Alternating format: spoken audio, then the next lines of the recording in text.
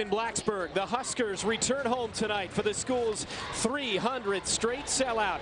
It's Nebraska and Louisiana Lafayette. It starts right now. Go Big Red!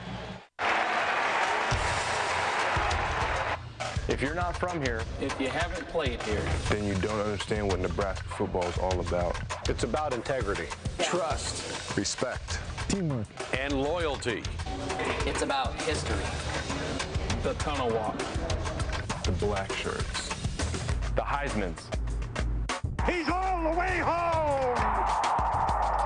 Holy moly! Man, woman, and child did that. Put him in the aisle. And national championships. In my mind, you guys are clearly the national champions, and in your hearts, you know you are. 299 straight times since 1962. A sea of red has filled every single seat in Memorial Stadium. Tonight, it'll be our 300th straight sellout at our place. Through these gates pass the greatest fans in college football. Because to every man, woman, and child, we are Nebraska! We are Nebraska. We are Nebraska. We are Nebraska. And we will be forever.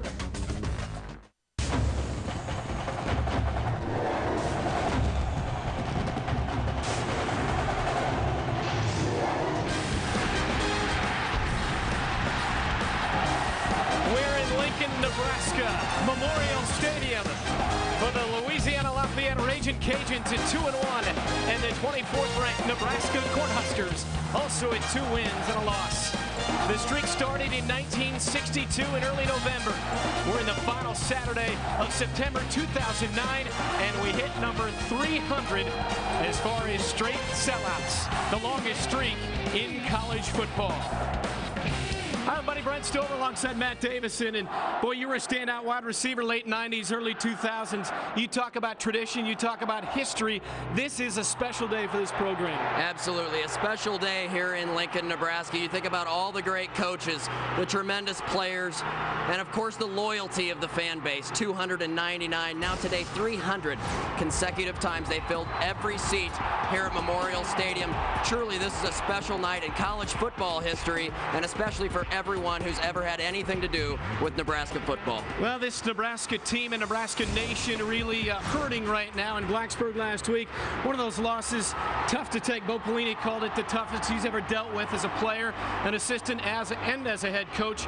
But you got to turn the page now, and it starts right here. Matt O'Hanlon on that Nebraska defense took a lot of heat this week, and perhaps it wasn't quite fair. That's right. Unfortunately, Matt O'Hanlon has been the talk of the town for a play that was given up in the last minute and a half last week in Blacksburg. The fifth-year senior from Bellevue, Nebraska. Although he's been criticized this week, his teammates have come to his rescue. They've let him know that there were a lot of plays in that game that could have won the game for Nebraska a week ago. Nebraska outplayed Virginia Tech in a lot of ways.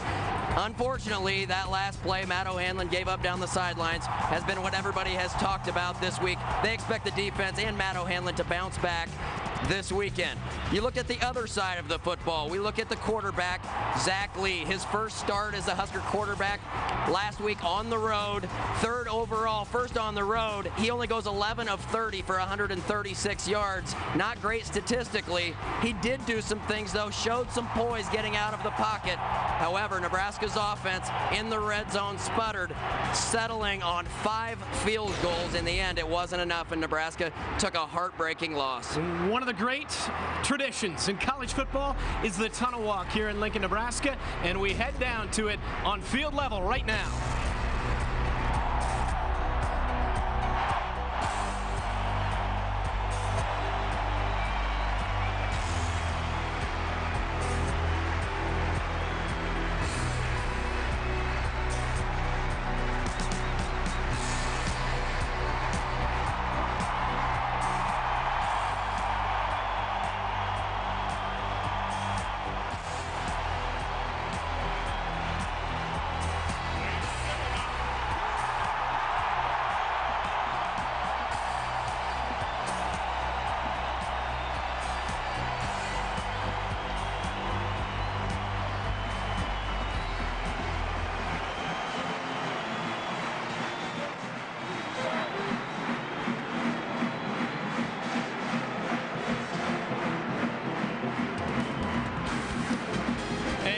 It's the Nebraska Cornhuskers looking to go 9-0 all time against the Sun Belt. They face the Ragin' Cajuns. The kickoff is yours. Coming up next.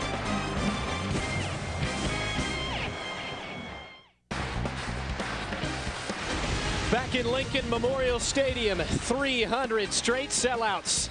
It started back in 1962. The longest by a long shot.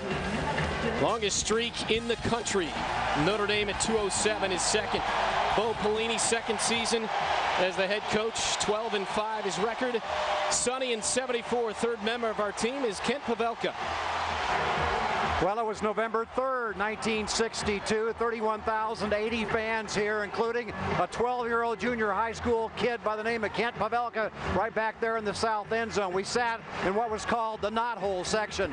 Cost us a dime to get here on the bus. The ticket was 50 cents, and I'm here to tell you, on behalf of tens of thousands of Nebraskans who were here that day, it was a thrill. These players and Bob Devaney that day became our idols. It was a thrill 47 years ago. 300 sellouts ago. It's a thrill tonight. Brent and Matt, how about the play-by-play? Kent, thank you. This place is electric.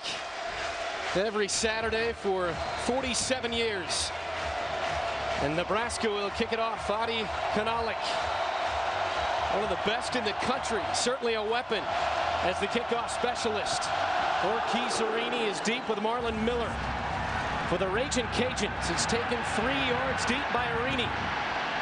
And Arini chopped down at the 18-yard line. The tackle, Graham Stoddard, a reserve linebacker. The Huskers in their throwback 1962 uniforms. With the all-red jerseys, all-white pants. Script numbers on the jerseys and the black numbers on the helmets. Chris Mason is the starting quarterback for the Ragin' Cajuns. A 6'2 sophomore, you see his numbers, from Miami, Florida. And this offense for Louisiana Lafayette likes to spread the football field. And we'll see Nebraska in a lot of nickel. Give off the left side, a couple of yards, as we bring you the starting lineups. Backs and receivers for the Ragin' Cajuns. Up front first, it's Fisher in the middle with Bustle and Pirtle to his left side. Burks and DeCoster on the right side. Skilled players, Sales, McCullough, Lee Miller, and Ladarius Green. A very good tight end. 9 catches for 118 so far this season for Green. First throw of the ball game, and he finds his tight end out to the 32, and a first down pickup for Luke Aubrey, the number 2 tight end for this Ragin' Cajun team. And Brent, the starting center for the Ragin' Cajuns, Chris Fisher, actually will not play here tonight, so they move the right guard Burks over to center, and the backup right guard Odom starts at the right guard, so a big loss up front for the Ragin' Cajuns. Absolutely. Fisher on 3 different watch lists, including the Lombardi Award and the Remington Award. On the ground they keep it, and that's Andre Sales, a senior. And Dominican Sue with the tackle. We'll call his name early and often up front, and they have been stout in the first 3 games. Turner, Sue, Jared Crick, who's been overshadowed by Sue, but has been very good early on. The backers, Fisher, Compton, and Philip Dillard. The secondary, Amukamara and Asante. Sales on the draw play. Breaks 1 tackle and out to the 37. Once again, Sue into the backfield. Made first contact, but wasn't able to bring Sales to the ground. Got a short gain. Nebraska, as you said, in the nickel to start the game. Eric Haig starting there, the nickel back. Only 2 backers out there with Fisher and Compton in the middle. 3rd down and 4 with 4 wide for Mason. Out of the gun. Pass is caught, but short of the first down. Tackle made by Haig, the nickel back, as you mentioned. That was a first down saving tackle, no doubt. Should force a punt from Louisiana Lafayette, and they are going to punt it away. Mason just a quick look to the left. and Haig was right there to make the play. Compton was there to clean it up. Only about 1.5 feet short, but at this point in the game, you have to punt it away. Niles Paul stands at his own 35. Should say at the 20. Burkhead, kind of an up man here. He stands at the 35. Spencer Ortego likes to angle his punts. It's that far side, and Paul gets away as it rolls down inside the 10-yard line. A 54-yard punt for Spencer Ortego for the Ragin Cajuns, and the Huskers' first possession will begin in the shadow of their own goalpost. As you take a look at Bo Pelini, mentioned the 12-5 mark, and you can see the intensity. He promised his squad would come out full of passion here today. Yeah, he actually talked this week about how maybe the coaching staff was brought back up to a competitive level by the players. The players actually came in on Monday fired up and said, we're not going to let Saturday get us down. We're going to get ready for the next ball game next Saturday. Zach Lee had a tough one in week number 3. Helu had a great game, went for $169. Averages 127 on the season, brought down here by Antoine Sanders, the Sun Belt Defensive Player of the Week a couple of weeks ago. The starters up front for Nebraska, Smith and Williams, with Hickman the center, Henry and Jones on the right side. Renski Gilliland, all 3 games, has had a catch of at least 35 yards. They're waiting for one of these receivers for Nebraska to step forward. You saw McNeil. He's been the main weapon in the passing game in the first 3 games. Out to Niles Paul, running room for the first down out near the 20 before Dalen McCoy takes him out. Nice throw from Zach Lee. Just a little bubble screen out to the right side. Niles Paul was able to catch it and get the first down. Nice block from Holt. Davis, Dean, Moore, and Richardson up front for the Ragin Cajuns. Fleming. I mentioned Sanders, the leading tackler and their best open field guy, making hits. Arini is a very good corner, a junior from Florida. High snap, and Helu hits the give inside and picks up 3. Davis brings him down. The Ragin Cajuns really want to stop the run here tonight, much like they tried to do to LSU a week ago. They have gotten banged up. We've talked about their schedule, but Kansas State 2 weeks ago, LSU a week ago, and now Nebraska. 3 straight BCS teams. We'll see if the depth, the lack of depth, really starts to hurt them. Nebraska's offensive line was tremendous a week ago. We'll see if over the course of the game they can really lean on that front 4 and start to create some big holes for Helu. They love to bring pressure from all different angles. Like to keep the ball in front of them. They don't give up many big plays. Only 2 to LSU last week. Drew Young, backup tight end, running room across midfield. McCoy finally able to corral him, but not before Young picks up 33. Lee does a good job here, sitting in the pocket.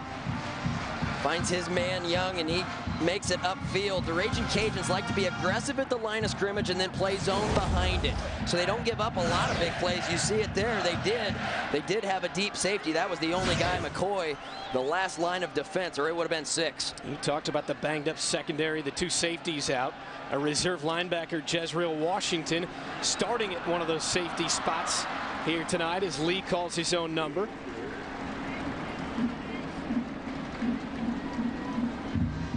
Another high snap, 2 of them now from Jacob Hickman. You won't see that much from Hickman, normally on the money, but just throws the timing of the play off just a little bit. It doesn't look like much, but in that sort of play, when Zach Lee has to just take an extra split second to fake it to Helu, it threw everything off. Saw Hickman in there, 26th start of the career for him here today. They give up the middle again, not much. Hickman, a guy they say could be a very good coach down the road. Speaking of coaches, Ricky Bussell, 8th year in Lafayette, 34-51. He was proud of the way his team responded with how ticked off they were last week after getting beat by 4 touchdowns in Baton Rouge. He felt like they had a lot of opportunities last week to really make that game close. So they walked out of there feeling pretty confident after their game against LSU. Lee with time. Finally checks it down, and it's Mike McNeil. Catch number 10 on the season for Nebraska's prolific tight end, and a gain of 12. And if Zach Lee is going to have this much time, it's going to be really difficult for the Ragin' Cajuns to cover for that long down the field, especially the tight ends. You see Zach Lee, the great presence in the pocket, the great feet. That time just kind of had to get it out quick before he took the hit. Delivered a strike, though, to McNeil. So it's a 1st and 10 on Nebraska's first drive of the game. And the Cajun 29. Helou lost the handle on it, but able to fall on top. Bad connection between quarterback and I-back there.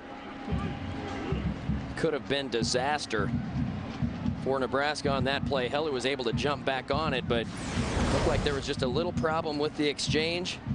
Never had it. I don't know if Helou thought he was supposed to get the ball there. Almost looked surprised. But he was able to get back on it. Forces a 2nd and long. So ball handling issues here early on. A couple of high snaps. Now a fumble. Brings up a 2nd down and long. Play action this time. Deep over the middle. Good coverage in the secondary that time. Looking for McNeil running down the seam, and Fleming in coverage.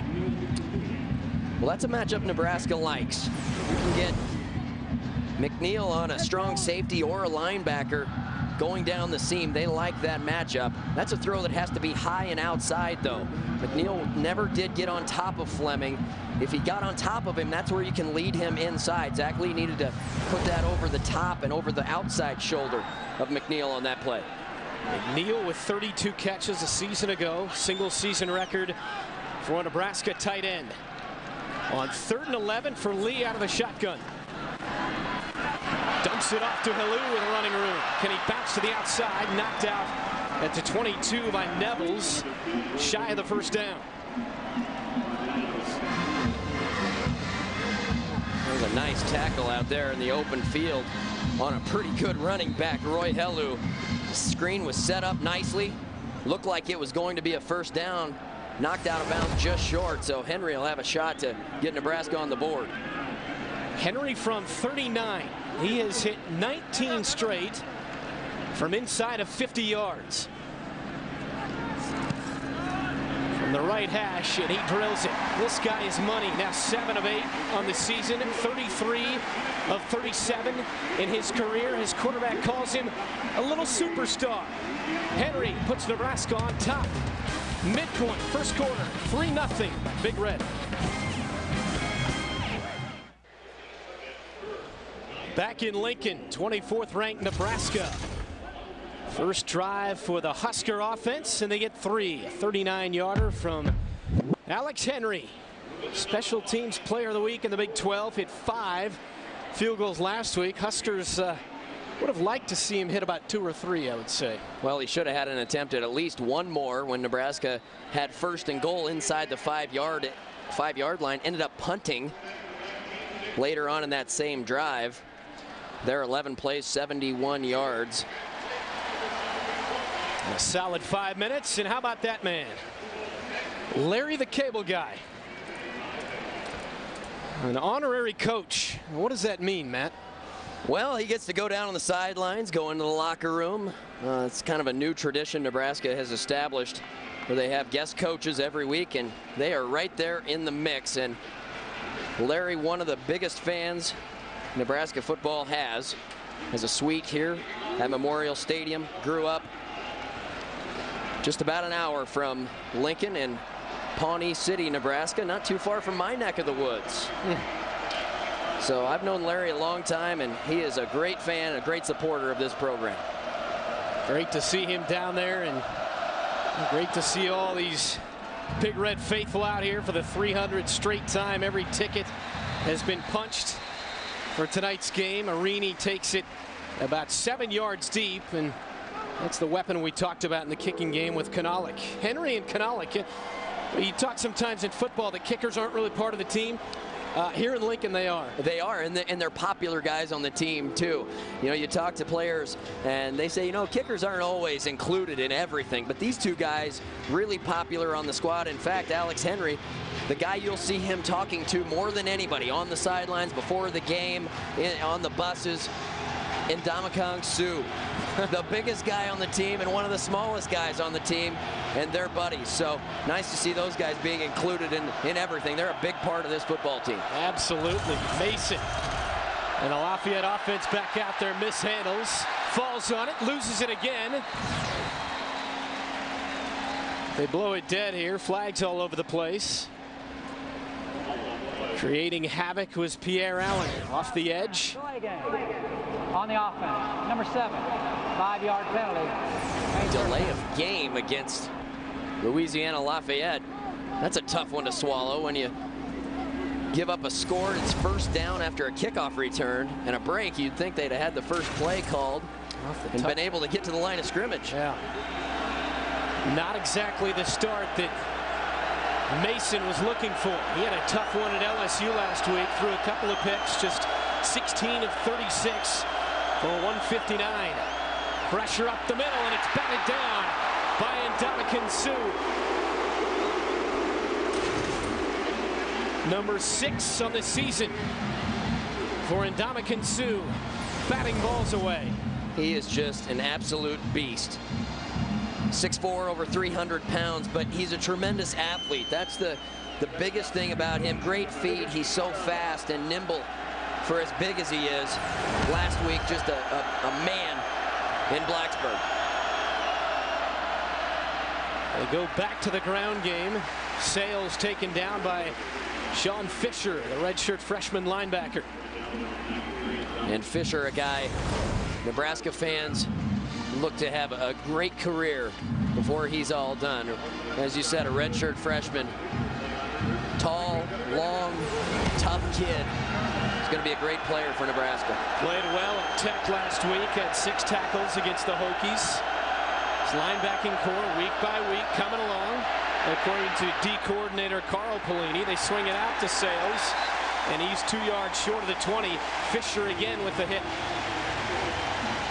Anthony West also came up and delivered a blow, so a 3 and out for the black shirts. That gets the faithful on their feet, forcing a quick punt and a turn of field position. Nebraska should get it near midfield. I bet this defensive unit giving up just 9 points a game for the Huskers so far this year. Only 86 yards rushing allowed for the Hokies last Saturday. More to go. Off the side of his foot, Paul comes up to take it at midfield. And Paul taken out at the Ragin Cajun 43. Nice play by Paul to come up and make the catch. That was a punt that had the back end of the football was going to hit first, and it was going to take a hard bounce for Louisiana Lafayette, but Paul came up and made the catch and got a little bit of a return, but probably about 25 yards in field position by the time it would have bounced down the field. You got it. 32-yard punt, 7-yard return. Paul had that return early in the game last week for 55 yards that set up Nebraska's first score.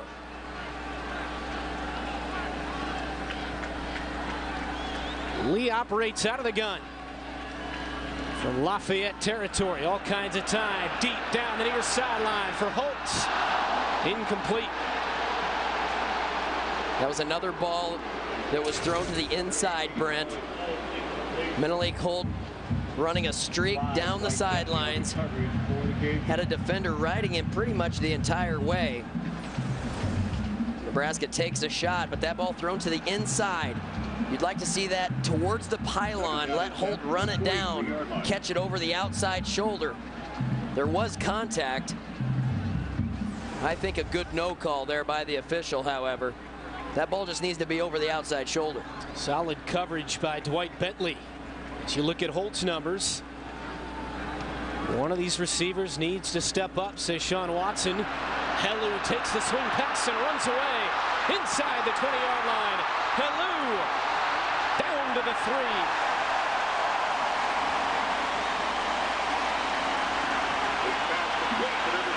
40 yards on the pass play. from Lee to Helou.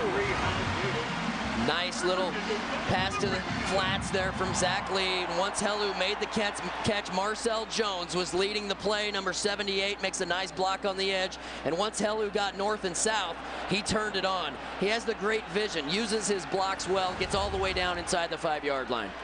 And he gets the carry off right tackle, trying to knife his way underneath, right to the goal line.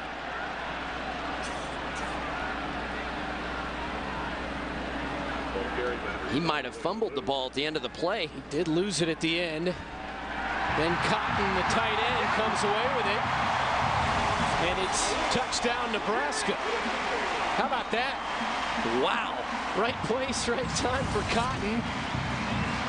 In midst of all of the linemen in a big pile, it was hard to see. It looked like Helou was stopped short of the goal line. Then he comes out of the pile and doesn't have the football. Everyone's looking around, and here comes Cotton out of the pile, holding up the football. 6 points, Nebraska. They'll take it.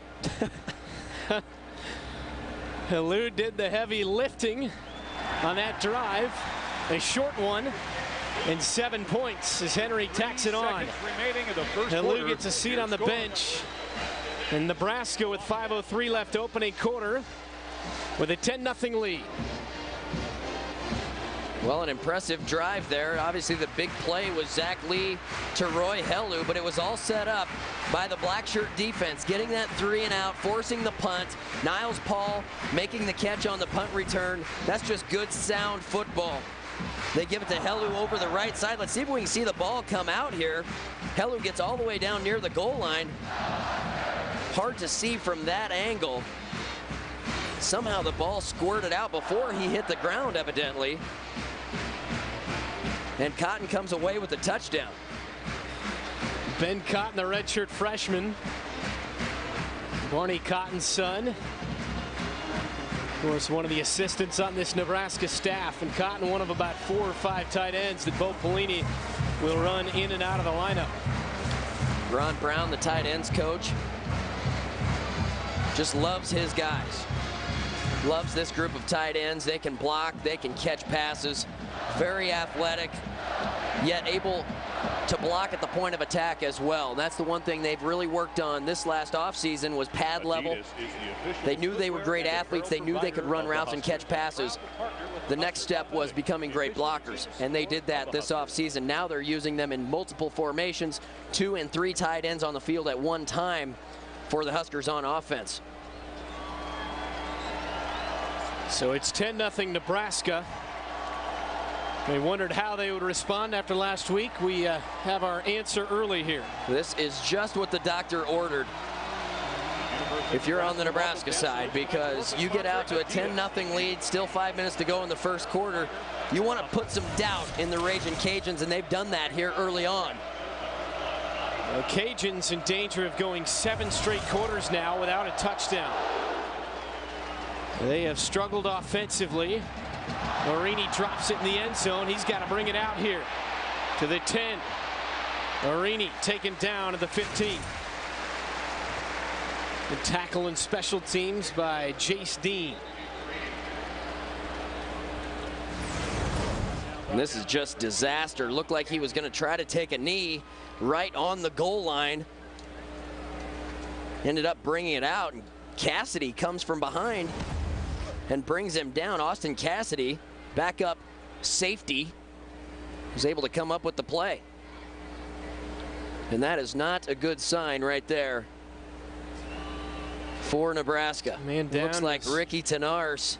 Yeah, Tenars, the guy that Coach Pelini said he would try to use more here this week. He didn't get much time in the Virginia Tech game. And Ricky is especially on kickoffs. But this looks like they're looking at the right knee. And I can tell you, if Ricky Tenars is laying on the field, he's in some pain and he's hurt. He's not a guy that lets the trainers come out and see him. Senior from Los Angeles. You see left side of your screen there.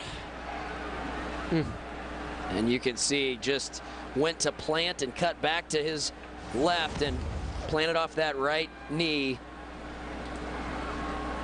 You hate to guess what it might be, but definitely it just buckled when he tried to make that cut.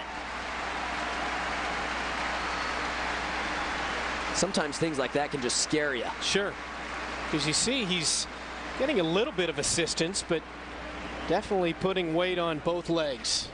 You hope it's nothing major, but sometimes if it's a feeling you've never had before, it's a click, it's a little pop, maybe it's something he'll be able to walk off. You hope so, because he's a tremendous special teamer and a guy, as you said, was going to get more snaps here today. They wanted to really work him into the rotation at safety. So here's Mason.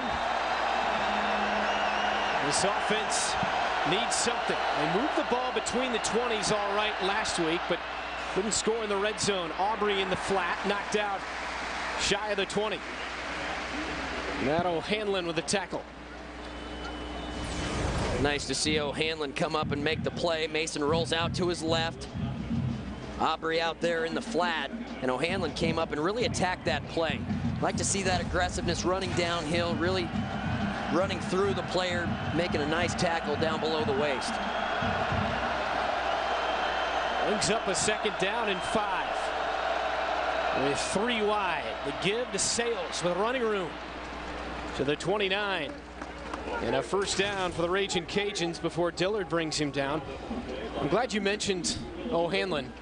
He gave up that huge play, but I think this staff was pretty impressed, and Husker fans may not want to hear it, but pretty impressed the way he not only tracks the man down who made the 81-yard catch to still give the defense a chance last week, but then makes a couple of big plays to give them even further chances to still win that football game. He did bounce back well, and you know, just one of those plays you wish you had back as a player. Deep and a man and a catch. That's Ladarius Green, the 6'6" sophomore tight end from Pensacola, Florida. West in coverage, but a great catch to go up and get it by Green. Well, that's just a mismatch right there, and a pass by Chris Mason that was right on the money. Green has about 6-7 inches on Anthony West, and he just goes up and makes a nice play. Back to the ground, the right side at Sales. Cutting through to the 34. Haig brings him down. 26-yard play moments ago on the pass and catch to the tight end. They continue to no huddle here. Try to make this an up-tempo game. Get some momentum on offense, down 10-0.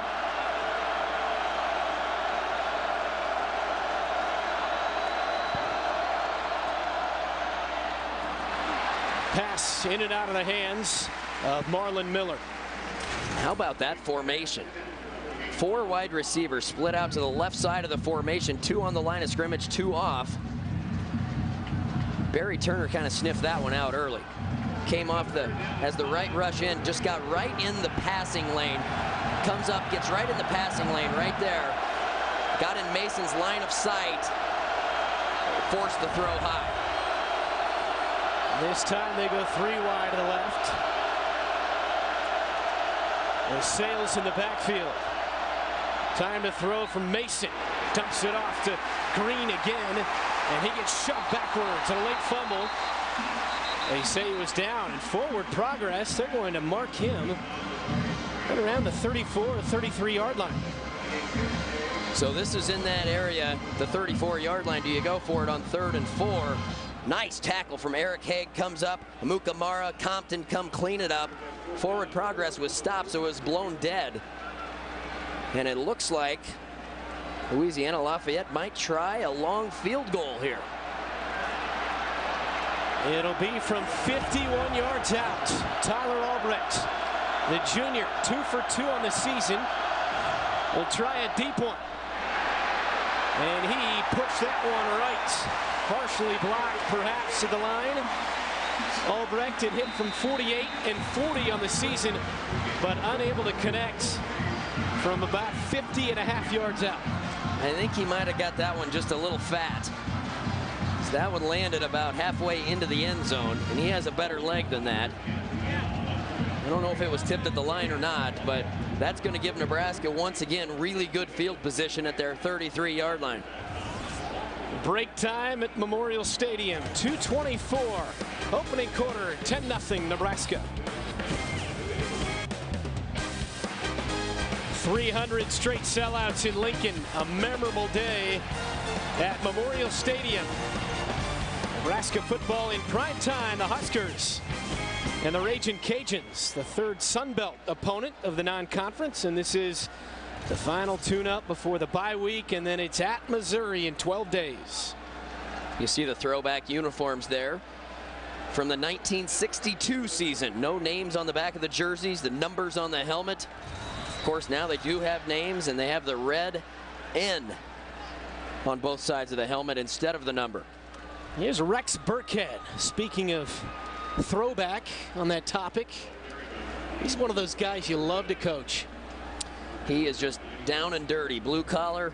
Coaches love him. A true freshman to be able to come in and play at this level, be the backup running back, says something special about this kid. He is going to be a great player. Last week had a nice run after the catch against Virginia Tech. That, however, the first carry by any running back other than Roy Helu since the Arkansas State game. And Bo agreed that he is a throwback type of player. Said he comes from a good family. You know what you're getting from him. It's deep down the middle, and a catch by Gillian. Kerensky Gillian inside the 25 of Lafayette. So Nebraska has taken some shots down the field. Zach Lee with plenty of time goes up over the top, stepped up in the pocket, and Gillian did a good job of adjusting to that football. He just goes right around the defender, up over the top with that tremendous speed, able to get on top of the defensive back and make the catch over the top. Nicely thrown ball from Zach Lee. 42 yards, and for the fourth straight game to open the season, a play of at least 35 yards for Gillian.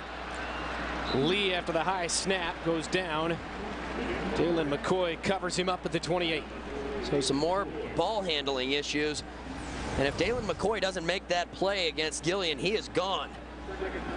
Zach Lee with another high snap from Hickman.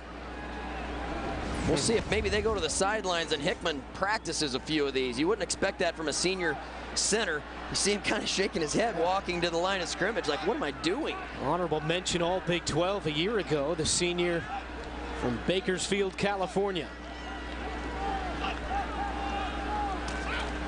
Lee for Paul. On the deep post, right at the goal line, broken up by Arini. Right now, Nebraska's offensive line giving Zach Lee the time he needs to be able to push the ball vertically. And they're trying to hit some home runs here early in this football game. Little post route from Niles Paul. Took a shot at the end. Would have been an acrobatic catch, but I'll bet he wants that one back. That's not a bad throw from Zach Lee. Philip Nevels, the senior, laid the wood. Paul to the sideline. 3 wide here on 3rd and long. Dumps it off to Burkhead, and he gets wrapped up in the backfield. 29-yard line. Sanders, the tackle, he's fired up. Came in with 31 of those on the year. And it's 4th and long for the Huskers. He can flat out run. 6'2", 230 pounds, so he's got the strong neck in the middle, but he can run sideline to sideline too. He ran Burkhead down with ease. So Henry now from 46. And he's able to draw it right in there. Alex Henry, now 8 of 9 in the season, and 21 straight from inside of 50 yards. And after 5 field goals last week, 2 for 2 so far tonight here in the closing seconds of the first quarter. So far in this game, Sean Watson doing a good job of mixing up the play calling, the play selection. 18 plays on offense, 9 run, 9 pass. So really keeping the defense guessing. A week ago, much the same. 36 rushing attempts, 30 pass attempts. So he talks about this offense, this multiple offense, as he calls it, the different sets, the different personnel groupings that he can throw out there. He does a lot with this offense, which is why the quarterback is asked to do much. And Zach Lee has done a good job so far this season of navigating that offense. Early on, 9-run, 9-pass. And probably 5 of those 9 pass attempts, Brent, have been deep down the field. They've really taken some shots. Said he was back on his heels a little bit last week. Is that what you saw with Zach Lee and just some poor decision making? Well, you knew going on the road for the first time there may be some butterflies. Zach Lee, though, a very confident kid. And I don't think his confidence is shaken at all from a week ago. I think he expects to come out here and play well today. Sean Watson flat out told us he did not play a good game. Missed a lot of available opportunities, but hasn't been the case so far here tonight. And at the same time, I thought in the pocket, he did show some poise at times, stepping up and finding guys underneath, made some nice plays. If Nebraska goes on and wins that game a week ago, everyone all week talks about how Zach did just enough to win. Yep. He didn't kill us. He threw the 1 pick down the middle of the field, but at the same time, that didn't really hurt Nebraska. They got the 3 and out after that. So he would have done just enough. 11 of 30, never good enough. But Nebraska feels like they should have won that game. And definitely it wasn't Zach Lee that cost them the W. Cajuns back on offense. Final play, opening quarter. Mason to throw. Mason for Aubrey. And he's taken down after a pickup of 3. And the clock runs out in the first quarter as Dillard makes the hit for the Huskers. Dillard and Nebraska's defense pitches a shutout in the first quarter. Helou almost got in. Cotton gets the touchdown. Huskers 13-0 after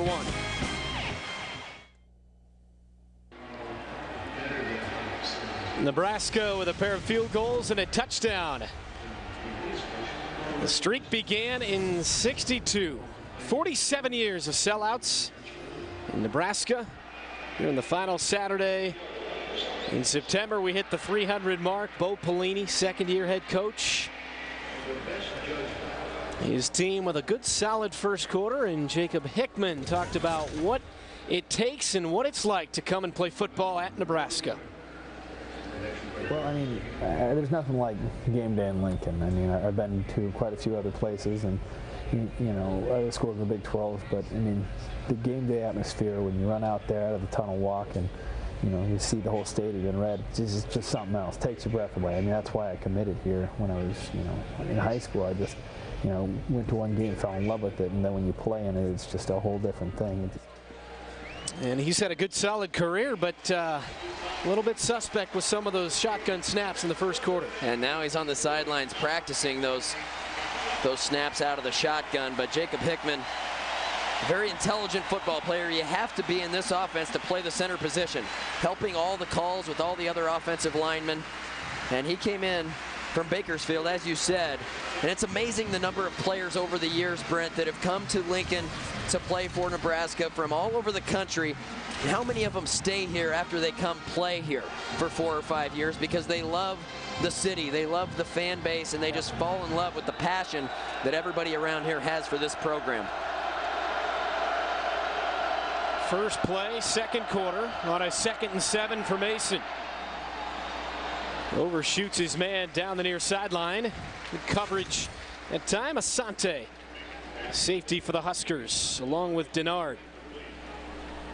So Alfonso Dennard gets a little time at the right cornerback position. And you can see they're trying to use some of that size out there, the Ragin Cajuns, with their tall wide receivers and tight ends.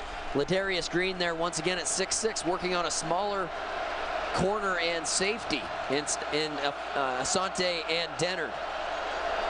Brings up a 3rd and 7. Mason, down he goes. Cameron Meredith, the redshirt freshman. And Meredith is a player that just wants to get on the field more and more. He comes around the right side, uses that great speed. And Mason never saw him coming. The left tackle, no shot. And a great tackle from behind. He's going to find himself getting more snaps all the time. He and Barry Turner really fighting it out there at the right rush end position. That is the first sack given up all season by Lafayette as Ortego boots it away, and this is a good one. Taken at the 40 by Burkett. Burkett down to the 27 of the Ragin Cajuns. Special teams once again paying dividends for Nebraska. A nice punt, but almost outkicked his coverage a bit. And Burkhead able to go back, make the nice catch with his hands down below his waist. Gets directly north and south, makes one cut, and gets out into the open field. He doesn't mess around once he gets the football. He's going one direction, and that's right towards the end zone. Yes, and he's tough once he gets it. 45-yard punt, 32 yards on the return. Great field position again for Zach Lee. With Helu taking the toss to the left. Helu turns it upfield. Down to the 10-yard line goes Roy Helu. There's one of those formations where you see multiple tight ends on the field. A set that the Ragin Cajuns haven't seen yet today, but one that Nebraska uses quite often. They overload one side, they pull a guard, everybody around the left side, and Roy Helu had plenty of room to run. 21-yard run for Helu. He's got 63 yards to this point, averaging 9 a pop. We'll take it again, but it's blown dead. And that's just something you can't have. Snap, false start, offense, number 18, 5-yard penalty. From a wide receiver, you should never move before that football moves. I mean, you aren't even listening to the snap count. I don't care how close you are to the formation. Holt lined up there in the left side, and you can see he just moves before the snap. He was worried about making that block, and that'll cost him 5 yards. And Nebraska saw this last week once they got down into the red zone. 0 for 5 scoring touchdowns a week ago inside the 20. That was a big issue. 1st and 15 now. Helu tries the right side and tucks under down to the 12 before Arini brings him down. Helu in the offseason put on about 15 pounds of muscle, lost a little bit of that back, but definitely thicker, stronger. Everyone a little bit worried that he might have lost a step by putting on that weight. Not the case. He thought he needed that extra weight to be able to carry the load for an entire season, and so far it's paid off for him. This time tossed right, cuts inside and down to the 4 before McCoy makes the tackle. And that was just one block away. Ricky Henry, number 74, comes around the right side, and if he makes one block, it looked like Helu might have had a shot to get to the pylon. Henry took it outside instead of cutting up. Helu ended up going right underneath of him and ran into a couple of defenders. So now 3rd down on the 4-yard line. They can get a 1st down inside the 1. Louisiana Lafayette. But another one of those situations where, yes, Nebraska is controlling this football game, but you want to punch this thing in. Yeah. Because as a team, you start to get inside the 20, and if there's multiple times that you don't score touchdowns, it can start to become a mental issue. And I'm not suggesting that that's happened already, but you want to start scoring touchdowns when you get down this close to the end zone. You want to prove to your guys that you can run the ball into the end zone. Yep, no doubt about it. Let's head back down to Kent on the sideline. Well, Bob Devaney started all this. Bob and Phyllis, let's credit her and their children here today celebrating the 300th straight sellout. Mike and Pat Devaney. How proud you must be. Your thoughts and emotions this week and tonight, Pat? It's pretty amazing to be back here. It brings back a lot of wonderful memories. Yeah, the fans at Nebraska have always been wonderful. And I think my dad, it's one of the main reasons he came here, was because of the support of the fans and the people here in Nebraska. Let me ask you real quick about those early days in '62. Did you enjoy Lincoln right away? Absolutely. It was a big move from downtown Laramie. You know, we came to the big city. Yes, it was great coming to this school. We enjoyed it very much. And both of you are gone now. You're in Arizona, you're in California. How often do you get back? Every couple of years. Not as much as I'd like to. I get back for a game or two each year. Very good. Great to have you. Congratulations, and enjoy the rest of the weekend. Everybody loved your folks. Thank you very much. Thank you. It's wonderful to be here. Thanks, Pat. Thank you, Mike. We appreciate it. Children of Bob and Phyllis Devaney on the 300th consecutive sellout at Memorial Stadium. Huskers going to score, guys? Well, we'll find out soon enough here on this 3rd and 3 play, the ceremony before the game, and what a neat opportunity for the fans to pay their respects to Bob Devaney's kids. I had the opportunity last night to host the 1962 dinner banquet. Mike and Pat both at the event last night. I had a chance to talk with the both of them, and you know, they just talked about when Bob decided to take this job, how excited they were to come to Nebraska. 3rd and 3 out of the timeout. Nebraska trying to punch it in here. Lee with time. Over the middle, caught, touchdown, Huskers. And it's Chris Brooks, the senior from St. Louis.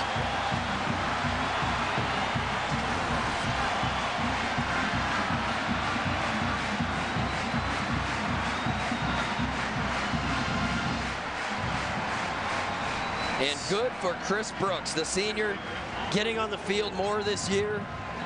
A guy that came in with high expectations out of St. Louis, and finally now paying off, and he gets the touchdown.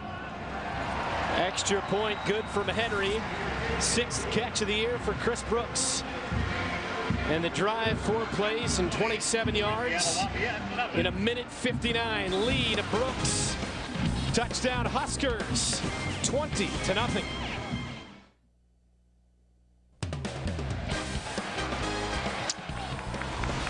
In Lincoln for the 300th straight sellout, 20-0.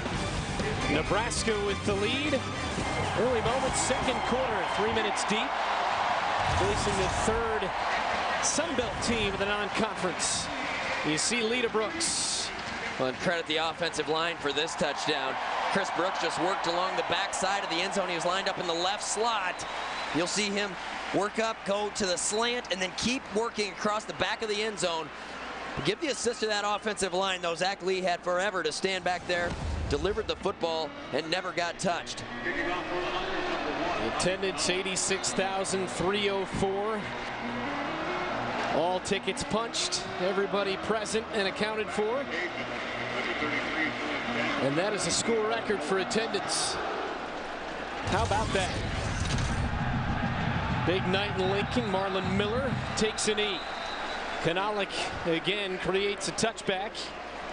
It'll be 1st and 10 from the 20 for the Cajuns. Just going back to Mike and Pat Devaney and the reunion last night, seeing all those players that were part of that 1962 team and the stories they had, just unbelievable to be a part of that last evening.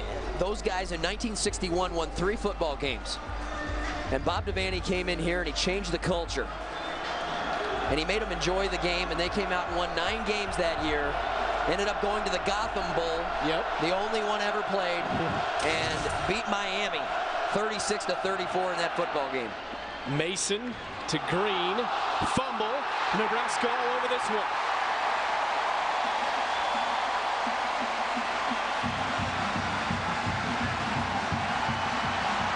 Well, when it rains, it pours for the Ragin Cajuns right now. And guess who came out of there with it? Matt O'Hanlon. Mason delivered a nice ball. Green makes the catch. Eric Hagan Compton there to get him. It pops loose, and there's 3 Huskers there to jump on top of it. And this one might get reviewed.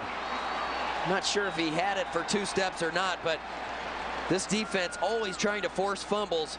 And there they do a good job of knocking it away in field position again for Nebraska. Tremendous. So it's Huskers ball from the 26-yard line.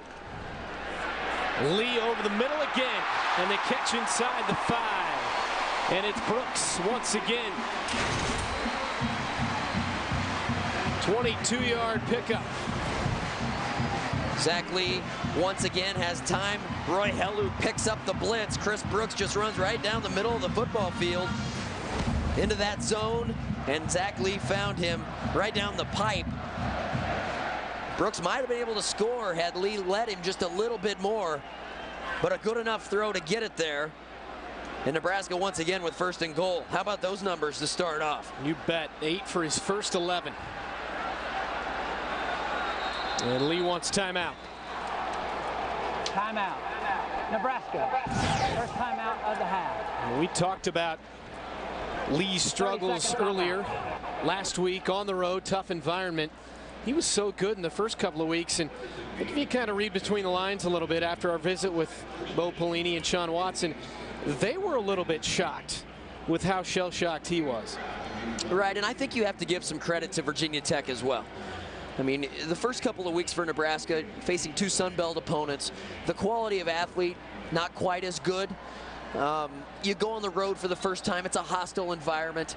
Virginia Tech, their defensive coordinator, Bud Foster, well known for really feasting on first-time quarterbacks coming on the road, and they pressured him. Yep. And Jason Wirtles on the outside for Virginia Tech did a tremendous job creating pressure.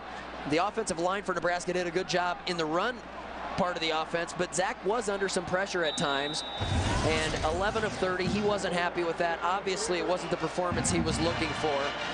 I felt, though, like it wasn't as bad as some people thought. Yep. I think whenever somebody had a chance to make a play for him last week, they didn't get it done. Out of the timeout on 1st and goal, Helou runs out of room on the edge. And what I mean by that is there were 3 or 4 passes last week against Virginia Tech that Zach Lee put in a spot that Nebraska's receivers could have made a play for him. Yep. And those plays that were on the borderline weren't made. You know, and quarterbacks need help. You go on the road, you're playing under pressure. If the ball's close, make a play for your QB.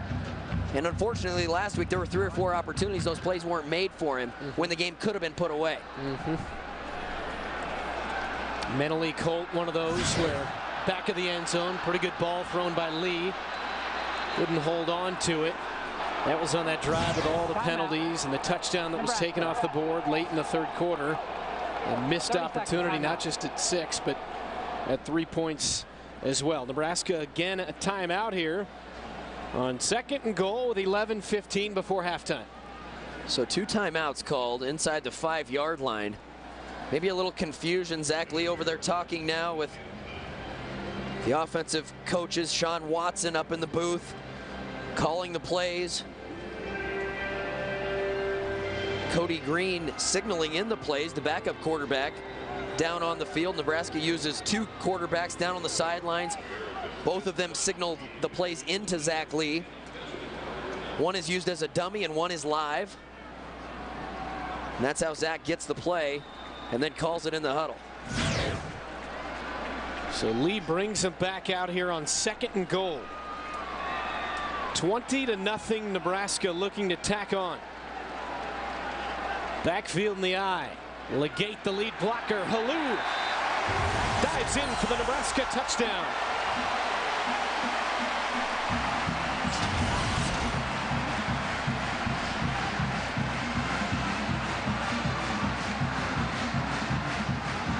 Well, Coach Watson told us yesterday he wanted to get things fixed quickly on this offense. I would say in the first half, they have done just that. That was just line it up and we're going to run it right at you. We are bigger than you. And we're going to run it right down your throat with a lead back. Legate makes a nice block right up the middle. Helou makes one little cut to his left. He sneaks into the end zone. Hickman with a nice block up front. And this is where you start to wonder. We talk about those 3 games in a row for Louisiana Lafayette against a Kansas State team that, you know, is physical. They're not a great football team, but still bigger and probably more physical than Louisiana Lafayette. They get the W. Then they go play LSU and get beat up a little bit. And now they come on the road again. And obviously this game is getting out of hand at 27-0. But you wondered if this might happen because up front they're much smaller. They're not as deep. We asked Coach Buzzell about that and about recruiting. And he said, you know, that's where it gets tough, is adding the depth. We don't have the depth, he says, that a lot of the BCS schools have. Even though the scholarship limits have helped to create parity across college football, it's not always that way. And what he talked about most, that was the hardest thing about recruiting was they'll be in on a kid for a long time, and maybe no team like Nebraska, Texas A&M, Texas, maybe nobody that's in the BCS schools is recruiting that player. And you work on him for 6 months, and at the end, you feel like you have a pretty good shot to get him, and then one of the bigger schools swoops in and grabs him. That's the most frustrating thing. Ricky Bussell has done a solid job. 8th season Lafayette, Louisiana. 3 out of the last 4 years, they have won at least 6 games. Sun Belt champions back in 2005 for Coach Bussell. And his team is among the top 3 in the country since he got here in blocking kicks. They blocked both an extra point and a field goal in that victory over Kansas State 2 weeks ago.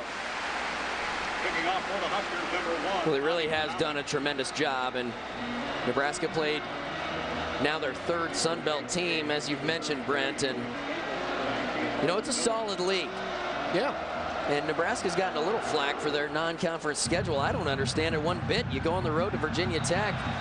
You play 3 teams that were bowl, 3 other teams that were bowl eligible, 2 that played in bowl games. Yep. It's like, what else do you want out of a non-conference schedule when you have to go through the rigors of the Big 12?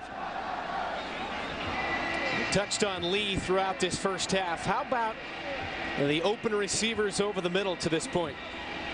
Well, he has thrown some nice balls too, and we've given credit to the offensive line, but see how Zach Lee is stepping into his throws. He's moving up in the pocket, keeping those feet active, and he has time to deliver the football. 132 yards through the air already, only 136 all of last weekend. And feasting on a banged up secondary for the Ragin Cajuns. Sales breaks through and gets big yardage out to the 30-yard line, right around that first down marker. Barry Turner able to corral him.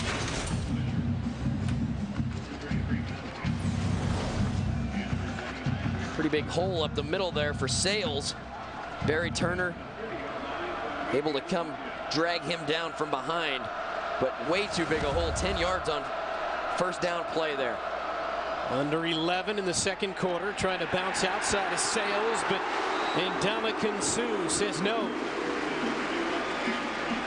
Nebraska's front 4 has been stout all season long, led by that man in the middle, Ndamukong Suh.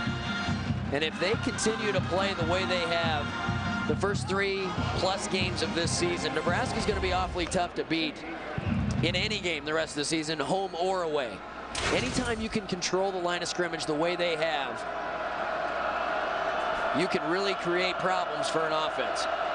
Suh clogs up so much space, just creates all kinds of havoc. The bubble screen to Miller. Nothing doing. And what it does is open up things for other guys to make plays, Brent. When you talk about Suh right over the top of the center and guard for the offensive line, they have to double team him. One guy is not going to block Ndamukong Suh. So everybody else is matched up one-on-one, and it also allows the linebackers to have great space to make plays. Getting a lot of national accolades. Lafayette 0 for 4 on 3rd down so far. The catch is made, though, by Aubrey. Breaks a tackle and out to the 46-yard line. Luke Aubrey, one of the tight ends that Mason likes to use, but a flag back at the 33. That flag came in the secondary, I believe. It's a 16-yard play if it holds up. Ineligible player, downfield, number 85. That's a 5-yard penalty. Repeat Penalty will take it back. Legal man downfield and negates a big pass play from Mason to Aubrey. And I think what it was is the receiver on the outside was covered up on Aubrey, making him ineligible. So it was actually Aubrey making the catch, but he was actually ineligible because the wide receiver lined up on the outside was on the line of scrimmage. He needed to be off the line of scrimmage to allow Aubrey to be eligible to make a play. So it's 3rd and long. The line to get is the 40. Again, deep over the middle, and again the catch. This time the other tight end, Green, out to midfield. And Green has been a weapon here this evening. Mason throws a perfect pass up over the top of Eric Haig. Once again, Green at 6'6", able to go up over the top and see where this ball was placed. Only where Green was able to go up and get it. A gain of 26, and Green with 5 catches for 68 yards. Sales on the inside handoff. Gets a couple. Fisher the tackle. Nebraska's defense only giving up 9.3 points a game, as you said. but over 300 yards a game in offense. And that's the one thing Bo Pelini would like to see. He'd like to see that number come down a little bit because they haven't faced the best offenses they're going to face this season. And if you're giving up a bunch of yards between the 20s but then not breaking, as this defense has, they've been bending quite a bit. He wants to see that number shrink a little bit here tonight. Mason flips it out to number 6, and that's Vernon Wolf. And Fisher in on the stop again. Fisher's dad, a walk-on at Nebraska. You got Baker Steinkuhler, the son of legendary Dean Steinkuhler. A lot of families have seen father, son, brothers. A lot of families in the state of Nebraska have sent multiple players from their family through this program. Sales up the middle again. And Sue with the tackle. How about that call on 3rd and 4? We're going to give it to the first man through right up the middle against your defensive line and pick up the first down. A gutsy call, but they were able to get it. That's going to move the chains. And a man down for the Cajuns. Glad you mentioned the family, and I think that helps with the overall family atmosphere. Talking about the entire coaching staff, training staff, PR people, football players, the family atmosphere around Nebraska. And that in turn helps out in weeks like this past week where guys have to come to each other's aid, kind of like we've talked about with O'Hanlon's teammates. Right, and I think that's something that's really separated Nebraska football from other programs, and I can't speak to everywhere else in the nation. This is where I have, the most history. But I can tell you that the camaraderie and the family atmosphere is just tremendous here at this university. The leadership over the course of these 300 sellouts, the 47 years we've spoken about, it's just really unbelievable. The leadership that's been there. You look at Bob Devaney and then Tom Osborne, then into Frank Solich. They've been leaders of men, and they've created quite a history for this school, and the number of guys that have come through here, the thousands of players that appreciate exactly what they were given here, the opportunity they were given, and it's been made special by the fans that have filled these seats all of those games. On a first down, a rollout. Catch made at the 32. And that's Lewis Lee, the senior from Laplace, Louisiana, his 9th catch of the season.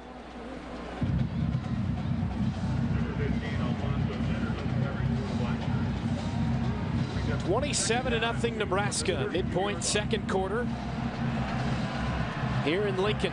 Final non-conference tune-up for the Huskers. Too wide to the right, and now Sales the motion man. Quarterback draw. And a first down pickup before Asante laid the wood to Mason.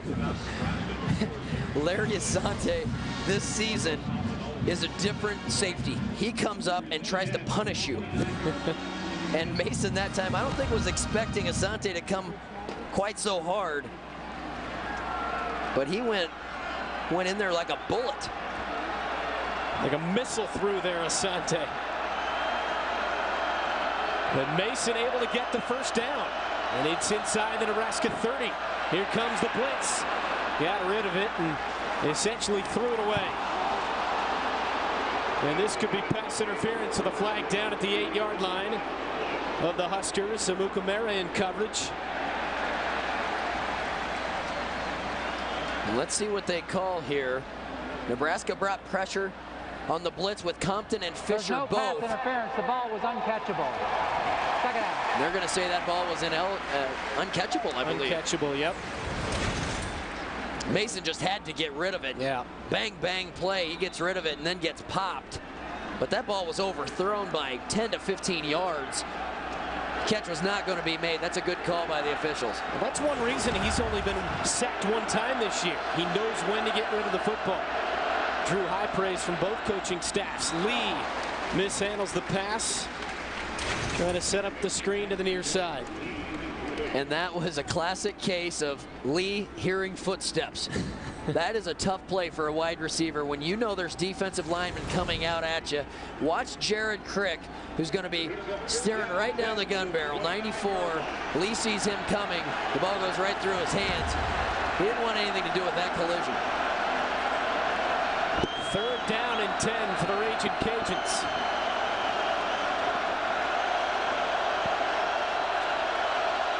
See if Nebraska brings the house. They do. Mason over the middle. It's intercepted. Asante across midfield. Asante. Nobody left to beat. He jogs into the end zone. Husker touchdown.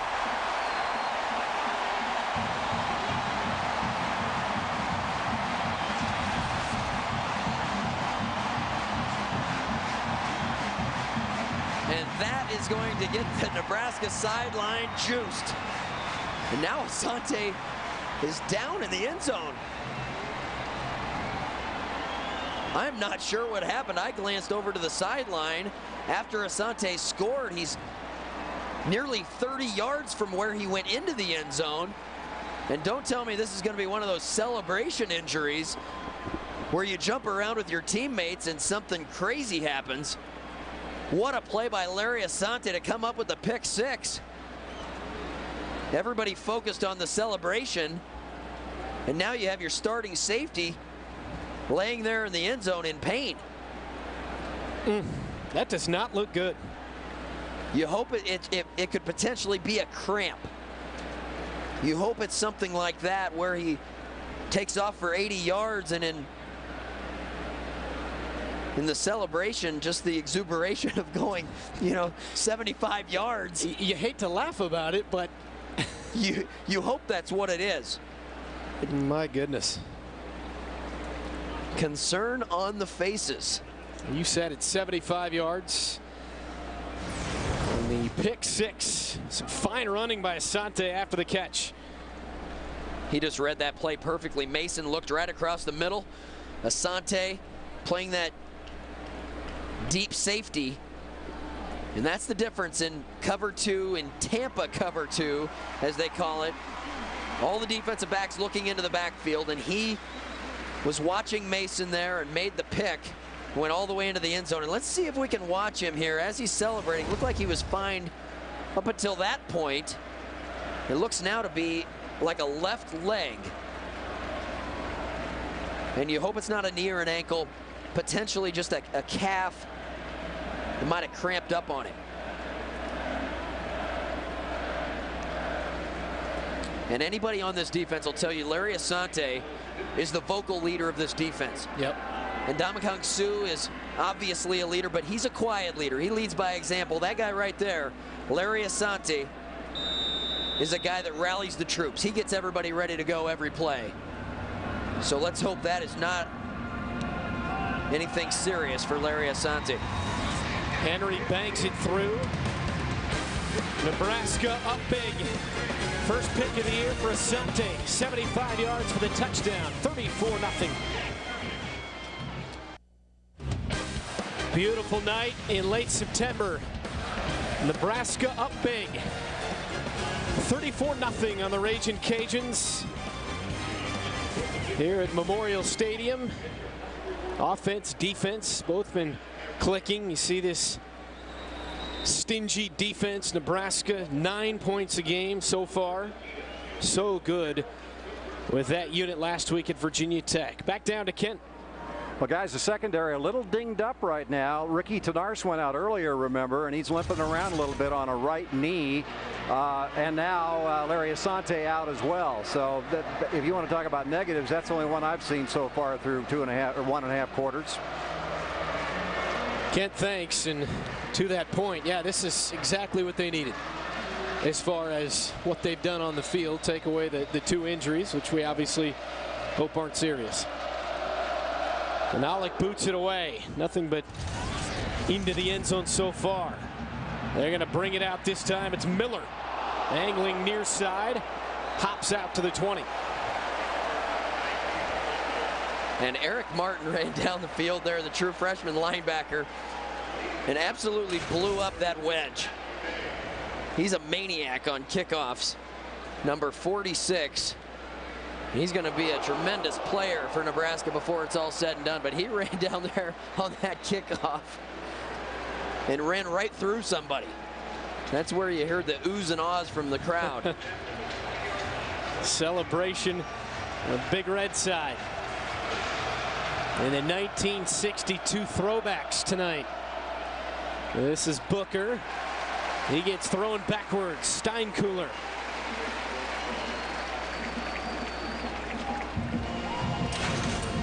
Baker Steinkuhler, the redshirt freshman from here in Lincoln. Dad won the Outland and the Lombardi back in '83. And he is a man-child as just a redshirt freshman, 6'6", over 300 pounds. And they expect great things out of him. And how about he's a backup right now? Mason, nobody home, but a flag in the secondary. Intended that time for Miller.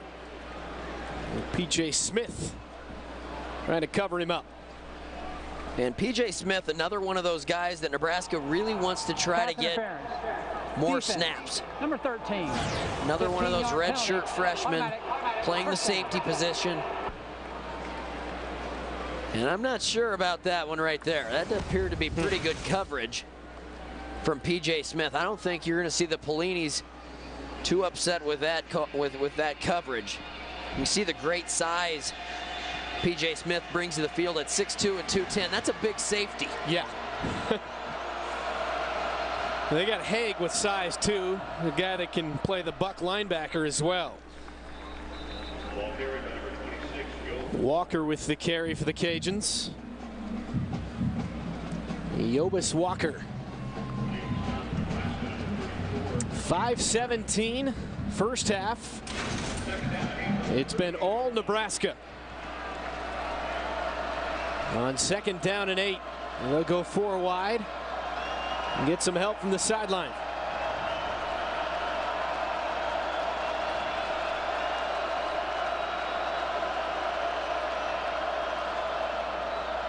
They give to Walker again, and he gets drilled by Meredith.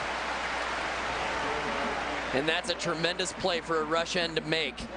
Meredith came flat on that play. He's lined up at the right rush end position. And see the angle he takes, how flat he gets down the line of scrimmage to get there to make that play. It's easy to get too far upfield and not be able to recover. Meredith took a great angle there. Meredith has made a couple of big plays. Defense here in the first half. 3rd and 8. They need the 46. They come up well short here.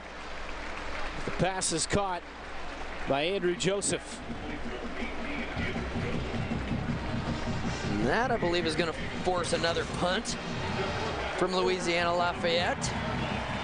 Ortego has been busy, their punter. And it's been tough sledding for Mason in his offense, which has gone 7 quarters without a touchdown. Only scored 3 points last week against LSU.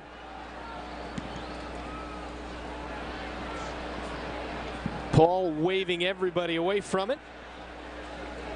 And the ball settles at the 25. 35-yard punt from Ortego, and that's where Nebraska starts, leading by 34. So 3:50 to go. See if Nebraska is able to use this 4-minute offense and go down and get another score. How about these numbers, Brent Stover? Yes, sir. 260 and 39 overall.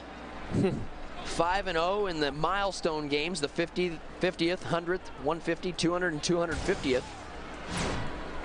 I wanted you to get to the attendance number and see what you came up with there. A big number there, McNeil. I can't read that fast. I only got to the second one. McNeil, the tight end, will pop it up again. How about that? That's a lot. There's a couple of commas in there. I wasn't a math major. 5 national championships, 22 conference titles, 5 head coaches during that time. 75 different opponents from 35 states. And most of those have not had a lot of success. Burkhead now in the backfield as Lee takes his time. Lee with nobody to throw, tucks it and gets to the 40. Terrell Richardson, the tackle.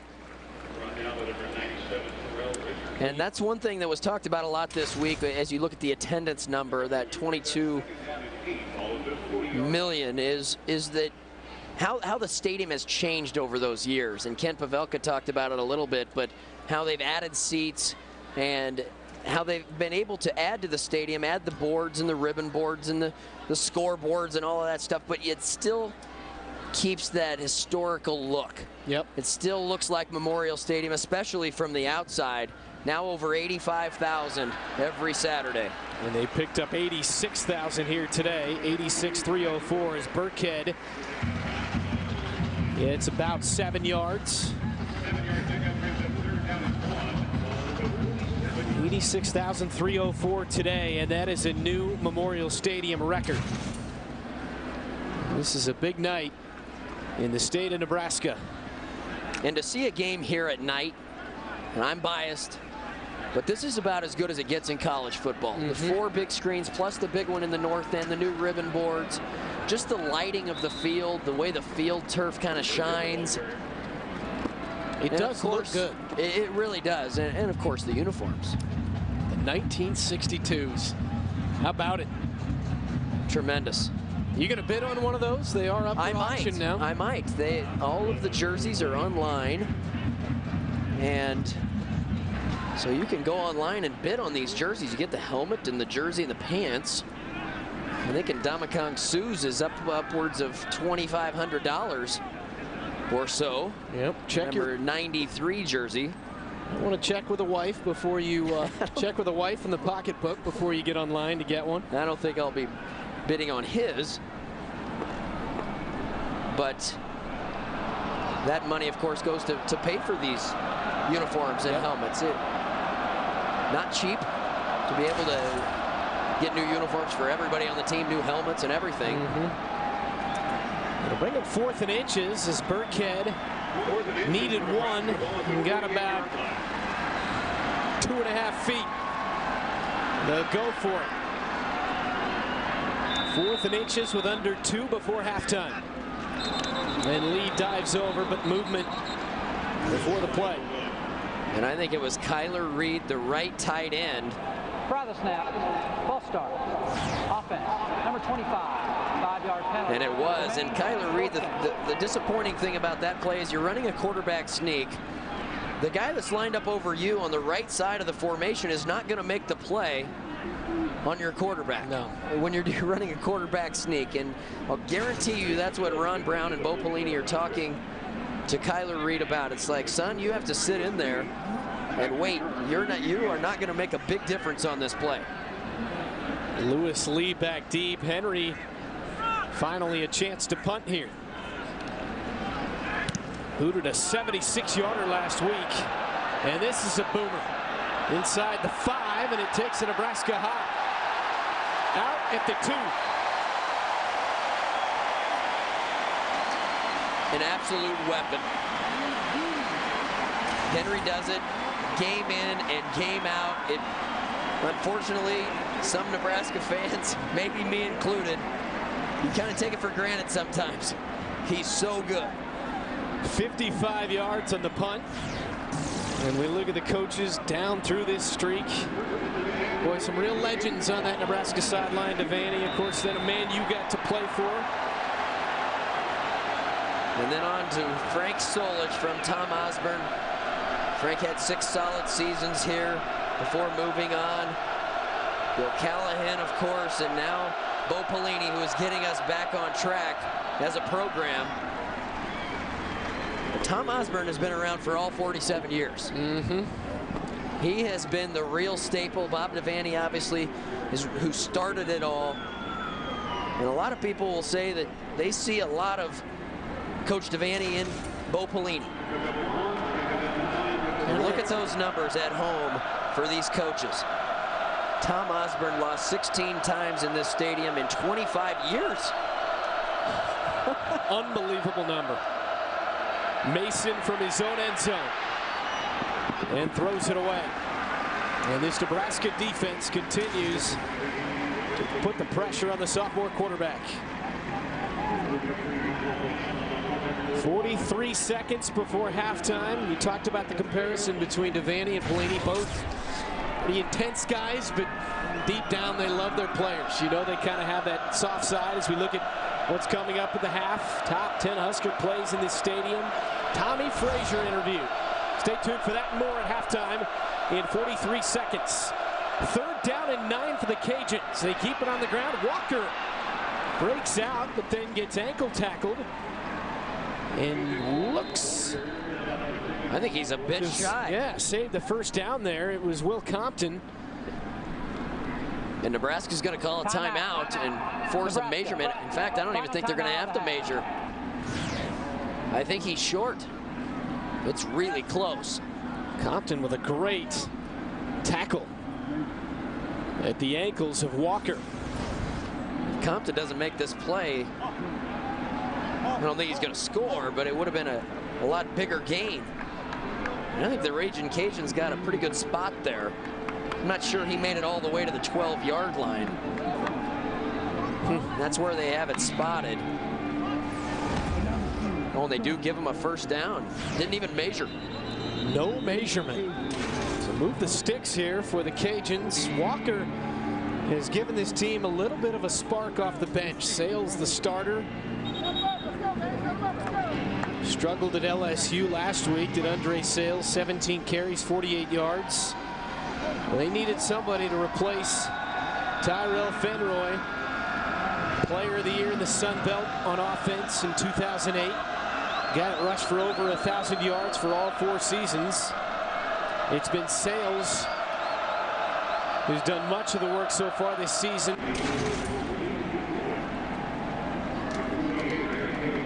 27 seconds to go. You'd think they might take a shot or two down the field if they really want to try to move it. Throwing it out into the flats isn't going to get it done with 30 seconds to go. Of course, they don't want to throw a pick either. Interesting call here on 2nd and 10. And it's up the gut. And they will be content to head to the locker room down by nearly 5 touchdowns. And a big 1st half for the Nebraska Cornhuskers after the 1-point loss to Virginia Tech last Saturday. And Dominican Sue and the Husker defense with a big 1st half. A shutout so far for one of the nation's leading defenses here in 2009.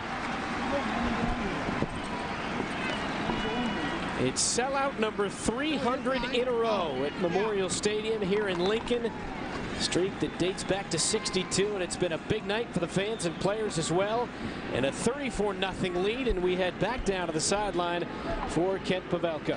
Coach, 34-0 at halftime. Other than the 2 late 2nd quarter penalties, things look good to you? Okay. I think there's still a lot of room for improvement on our side. You know, we left some points out there. We hurt ourselves a few times on both sides of the football, and but you know, obviously we like to score, but not overly happy with our execution. I would assume the challenge is to keep the pedal to the metal in the 2nd half and not let up. Absolutely, there's no doubt about that. What's next? Bo Pelini as the Huskers lead 34-0 over Louisiana Lafayette. Ken, thanks, and thanks to Coach Pelini. His team leads 34-0 at the break. Big 1st half for Helu. Asante with a pick 6. An interview with Tommy Frazier when we come back.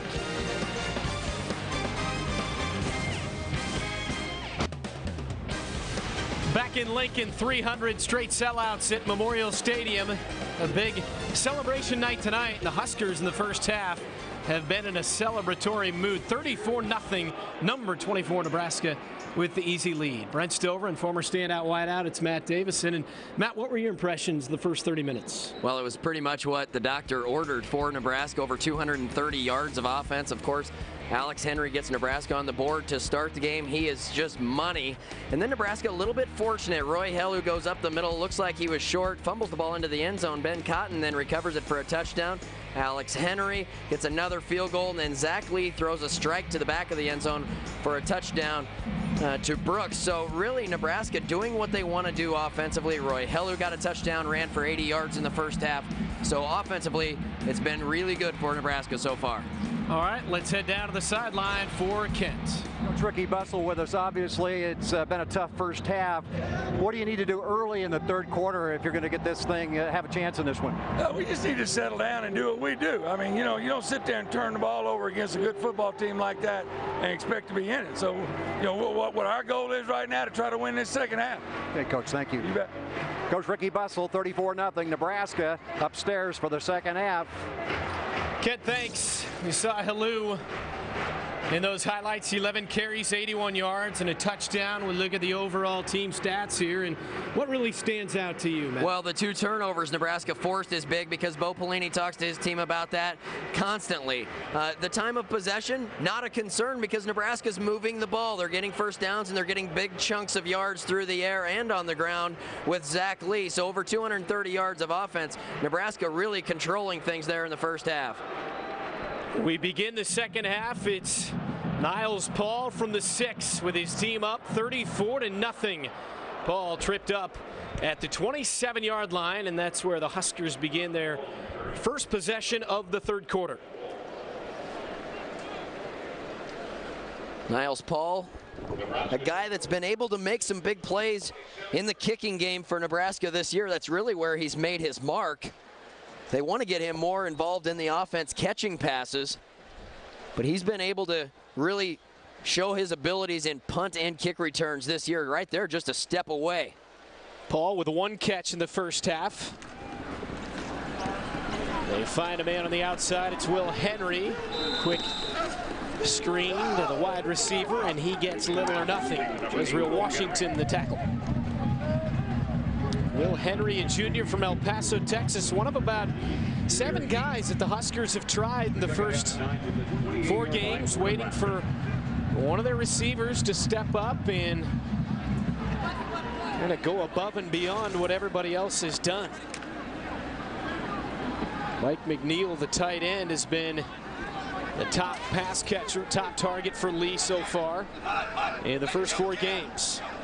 And the Huskers starting out here in the second half with their backup wideouts with Brandon Kenny and Will Henry. And once again, a false start on Nebraska, and it appeared that it might have been either the tight end or the split end. Once again, those guys have to sit in there and wait for that ball to move. Brother snap, illegal snap, offense. 5-yard penalty. Okay, I take it back. maybe they did see the ball move. It was an illegal snap. Yep. From Jacob Hickman. So a couple of hiccups for Hickman here tonight on the bad snaps, and then there the 5-yard penalty forcing a 2nd and long. 2nd down and 14. Minute deep, third quarter. Nebraska with an easy lead here. Halou off the toss. Trying to pick his way through up to the 24. Fleming there to meet him. Well, Bo Pelini, in the interview with Kent going into halftime, did not seem pleased with that 34-point lead. Isn't that funny how head coaches are? That guy is intense. I mean, he wants perfection out of his team. He knows that the quality of opponent is going to get better and better once they get to the league and into the league play, and they can't have the false starts. They can't have the penalties. They can't have the breakdowns on defense, although they were pretty good in the first half. Yeah. Most people would be happy with 34-0, not Bo Pelini. Lee finds Brooks again. 3rd catch of the game for Chris Brooks. And Brooks, they believe, could be a guy that could really be a weapon for Nebraska's offense as this season moves along. There's Zach Lee under pressure and throws a nice pass to the outside on a little flag route from Brooks. He had to go up in traffic and pull that one down. So a nice play there by the senior Brooks. 23 yards. Brooks, the coaches say, has been unbelievable in practice the last 3 weeks. Now he's getting his chance to get some looks in game time. Play action, the rollouts, and the catch. Wide open. Kyler Reed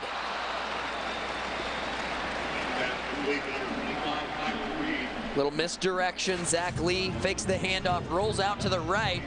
We haven't seen Zach Lee get out of the pocket a whole lot here tonight, but they do, and they find Kyler Reed, who's going to come across the middle. Zach Lee then rolls out to the right side, and he finds the drag across the middle from the tight end. Kyler Reed makes the catch.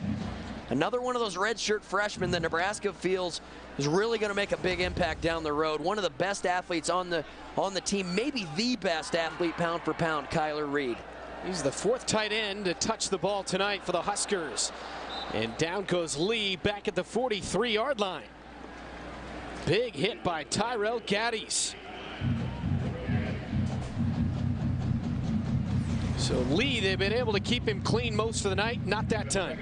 Well, that was just a blitz that was not picked up. McCoy came through, got a piece of him, and really Zach Lee didn't have a chance on that play. That was not his fault. Gaddies uninhibited all the way to the quarterback.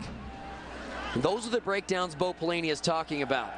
Pick up blitzes, do the small things, don't have those mental mistakes. That was one there. Lee to Helou.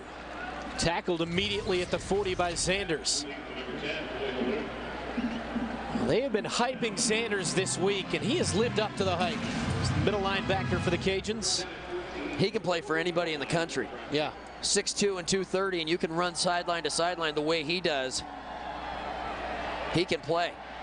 Had 15 tackles in that game against K-State. And he upset Lee 14 of 17. On 3rd and 14, the line to get is the 26. Lee going to tuck it. Lee inside the 30, penalty flags as he gets right near the first down marker. That's back in the neighborhood of a potential hold. Might take it back. Lee would have been short of the first down by a couple of yards, I think. Maybe 1 yard. A nice scramble, but it's coming back. Holding.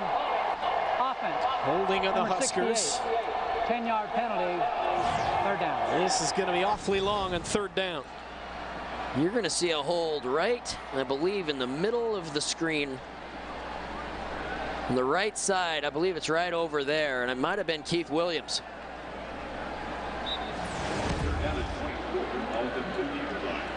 Williams, a guy that was injured.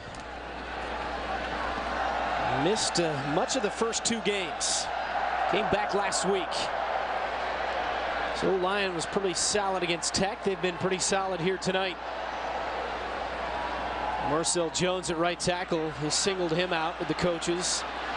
Bo Pelini said he played a great game against the Hokies.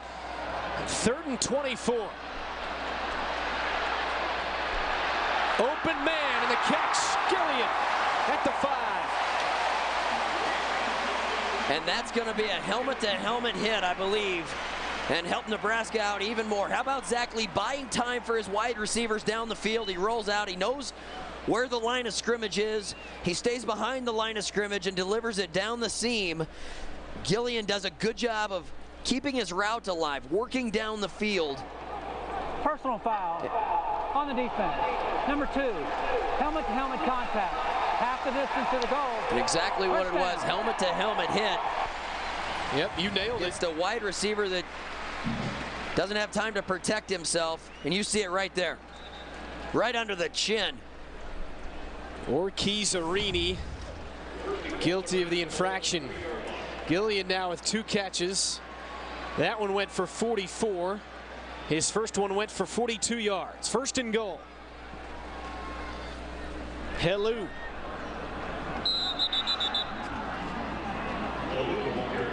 Pretty good defense right up the middle from the Ragin Cajuns. Forcing 2nd down. Now they bring in the fullback, Legate. Legate made the block to usher Helou in for the touchdown late in the 2nd quarter. 34-0 Nebraska. On 2nd goal, they'll shift it. Legate is in there. Helou the carry. And the tackle by Fleming. Fleming was lined up at the right rush end. And when I talk about taking a great angle on the line of scrimmage, it's exactly what Fleming did on that one. He ran the play down from the backside. He comes flat and is able to run down Roy Helu from the right side of the defense. Look at that angle. Otherwise, it's a touchdown for Helu. He waltzes into the end zone. So here it is, 3rd and goal from the 2. It's Helu, off right tackle, in on his feet, touchdown, Nebraska.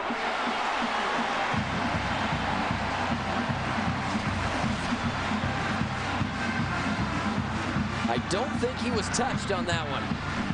That's Nebraska's offense saying this is who we want to be when we get inside the 5-yard line. Yes, they would have liked to score it on 1st down, but they kept leaning on that offensive line and saying, hey, we're going to pound this thing into the end zone. That's a mentality you have to get as an offensive line. And after last week, they've come out here tonight and proven, hey, this is the way we're going to play when we get down here. And now it's 41-0. Nebraska with a big lead. Coach Pelini wanted better execution in the 2nd half. How about a 10-play, 73-yard drive, chewing up 6-18, 41-0. All Nebraska here tonight. The Huskers at home with their final non-conference tune-up. They lead by that score. 8:36 left in the 3rd. On a beautiful night, long drive, Helu with his 2nd touchdown of the night. Big 12, well represented again here in 2009 in the rankings. Missouri and Texas Tech just outside the polls. If we look at the USA Today, Texas, Oklahoma in the top 10, and Oklahoma State, Kansas, Mizzou, and Nebraska. I was talking about Missouri being just on the outside. That would be in the AP poll, but obviously the top 25 in USA Today. And that is going to be a matchup. Could help decide the Big 12 North Championship. A Thursday night showdown in Columbia. A difficult place to go play. No doubt Nebraska fans don't really enjoy going there. And they don't like having us. Julian Schenkel gets blown up at the 11. Austin Cassidy, the first man there.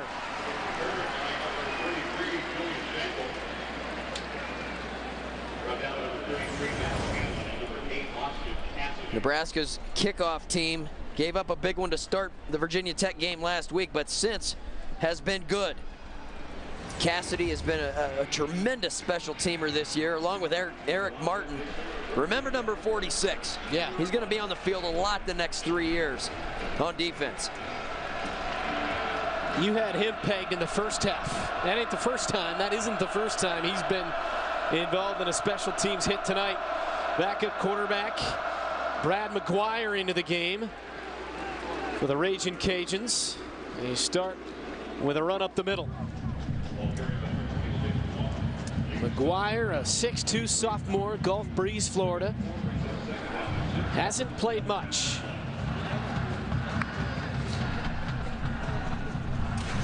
Quarterback position, one of those question marks for this team coming in. Talking about Michael Decimo, Offensive Player of the Year in the Sun Belt in 2008. Yeah, they had the quarterback battle and Mason won out and has played okay. This is a game now at this point, as nice tackle made there by Barry Turner in the backfield. That'll be a loss of about a yard on the play. But this is a game now that's turned into exactly what Nebraska wanted. A chance the last 7 minutes here of the 3rd quarter, and then the entire 4th quarter to get a lot of guys snaps that maybe haven't played much this year. Defensively and offensively. Guys that you never know at what point in the season, if you have an injury, you don't want to have somebody coming in off the bench who hasn't played at all. So this is where you really add to that depth and give those guys that are your backups a real taste of live action in game competition. On 3rd down and 7. Incomplete drop ball by Marlon Miller. Make it Joseph, the sophomore from Florida. And it's punt time again for the Ragin Cajuns. And Joseph was wide open. I mean, that is about as bad a drop as you're going to see. There was no one within 10 yards of him. Some guys don't like going across the middle. You, on the other hand, as Ortego boots it away. And Niles Paul takes at the 44. Paul circling. It's a couple of blocks. They can't get the edge. A lot of running to get to the 43.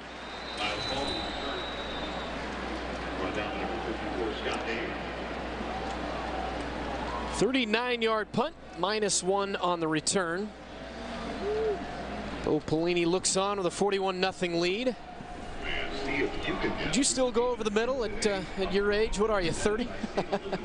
You'd still go over, wouldn't you, and take a hit? It would just take me a lot longer to get there now. You know, we ran the ball so effectively. Most of the time when we did throw it, I was running wide open, so I didn't really have a lot to worry about. Yeah, I don't know a lot of receivers that really enjoy going across the middle, running in between linebackers. But check out those numbers right there. Since 1970, Nebraska with a pretty stout lead there. Yeah. 27 over Michigan. All-time Nebraska, of course, as most Husker fans know, one of 6 programs to go over 800 wins in the history of the program. Of course, you were part of that 97 national title team. The last one, you know, now 12 years ago, and everything that's happened since then is just unbelievable. The 3 head coaches, the ups and downs, there's definitely been some of those. After a run in college football that will never be seen again. A 60-3 run where Nebraska won 3 national titles in 4 years, played in 4 out of 5 national championship games in the mid-90s. And that man, Bo Pelini, wants to get this team back into that arena, playing for championships, conference championships, and national championships. And this is a good chance for it here in 09 as Cody Green, the freshman from Dayton, Texas, takes over at quarterback. Big physical guy, good athleticism. He's got Burkhead in the backfield. You start with a screen, and it's out to Antonio Bell. And Antonio Bell is another one of those players that they believe could be special. Still young, trying to learn the offense. Makes the play there. Cody Green, 5 of 9 on the season. Had the great run earlier this year. In the opener, had everybody talking about the potential he has. He looks like a leader. He looks like a quarterback, 6'5", big, strong kid. He can run, and he's got a big arm. Mishandled handoff ends up in Green's hands, and he goes down. His first carry this year, 49 yards on the run. You mentioned it, the facets that he provides, 5 of 9 through the air. And here another ball handling issue. Burkhead and Cody Green, you're going to see that combination in the backfield sometime down the road for Nebraska. Those are the things that as an offensive coordinator, Sean Watson does not want to see that. When you get your backups in the game, you want to see execution. You want to see, you don't want there to be a drop-off. And just as I say it, wow. An errant snap. Caputo, the backup center, is in there now, and it'll be 4th and a mile and a punt coming up for the Big Red. Just a miscommunication on the snap count there. Caputo, it was a nice snap just past the right hip of Cody Green, but Cody was not expecting that snap to come at that point. Henry from his own 5. With Lewis Lee back deep. Henry booms this one. And Lewis Lee gets drilled. And a penalty mark. The Cajuns end up on top of the football, but a flag. Jace Dean with a huge hit after the 46-yard punt. You know why they call those guys on the outside bullets on punt team? Because of that. Because of this. Jace Dean had no one in front of him, no one to protect the punt returner, and he was a bullet. The timing was perfect. Right when the catch was made, he leveled him. Bo Pelini making the case that he gave him the proper space. It looked like perfect timing. It really did. It did not look like it should have drawn a flag. Let's see what they say. Personal foul.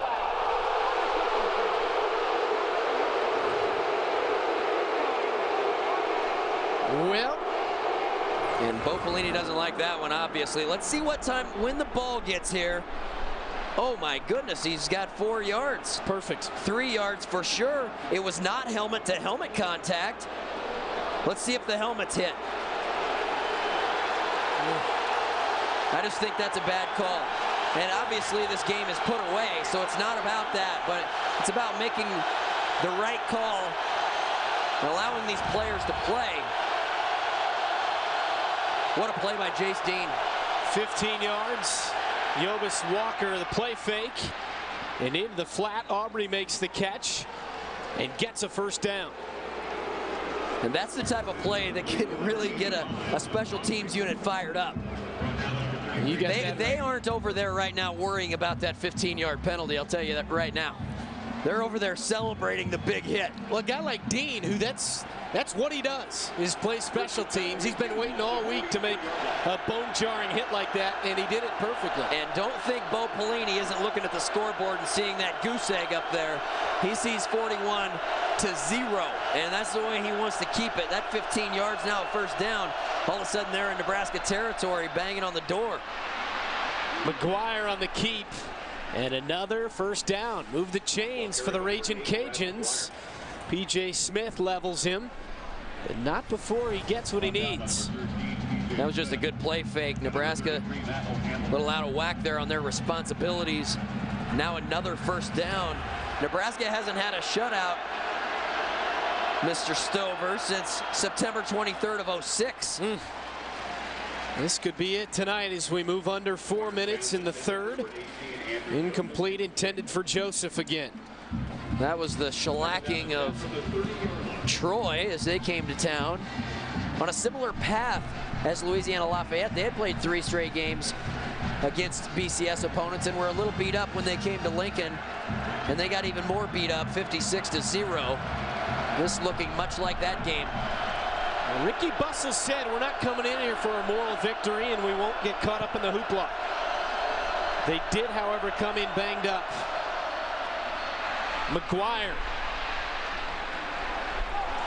picks up 6. Did he get stripped away? Looked like the ball came out, and then Prince Amukamara, who was going after the fumble, had a player dive in, and I think took him out right in the knee, and he's going to hobble off. It looked like the ball came out. I thought so too. See if Amukamara takes a shot to the knee after this play. He makes the hit, pulls the ball out, and then I think someone comes flying in, and yeah, right there. Yeah. Takes a helmet to the thigh, it looked like. On 3rd and 5, McGuire from the gun.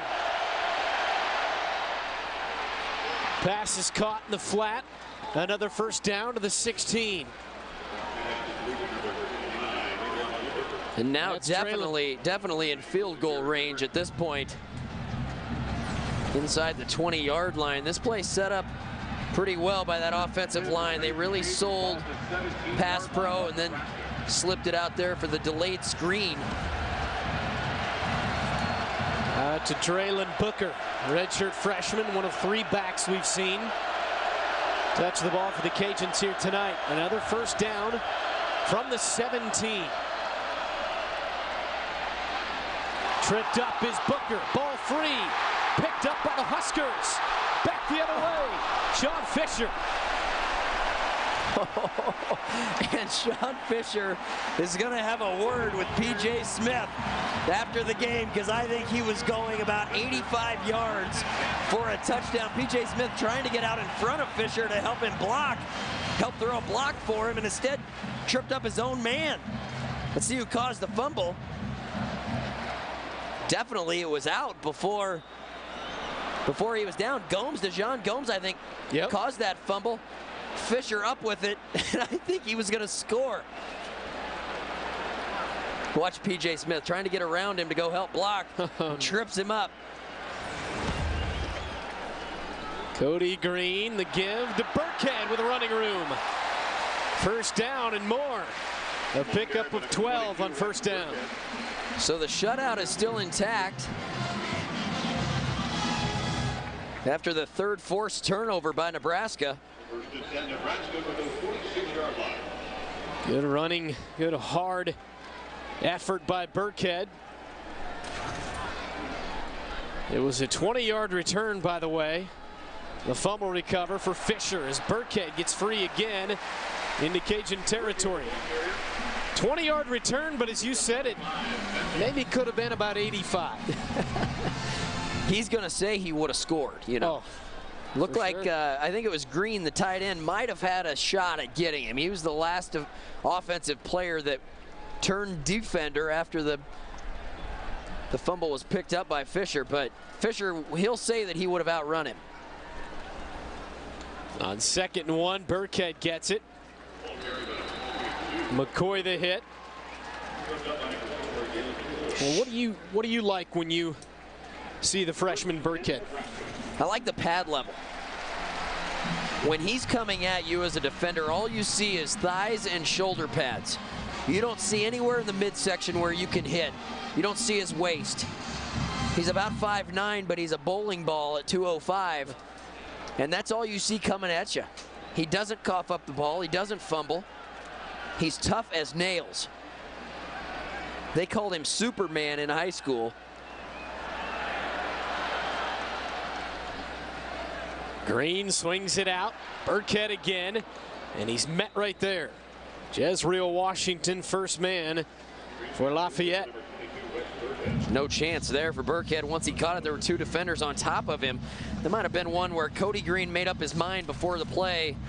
This is where I'm going to go with it. And that's where you get maybe a little inexperience there at quarterback. Probably not the place he was supposed to go with the ball, as Burkhead had two defenders on top of him.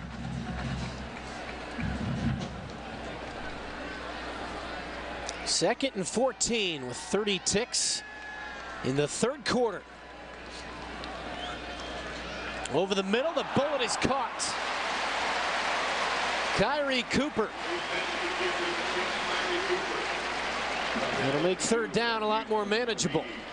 And that was kind of a sidearm sling from Cody Green as he had pressure up the middle.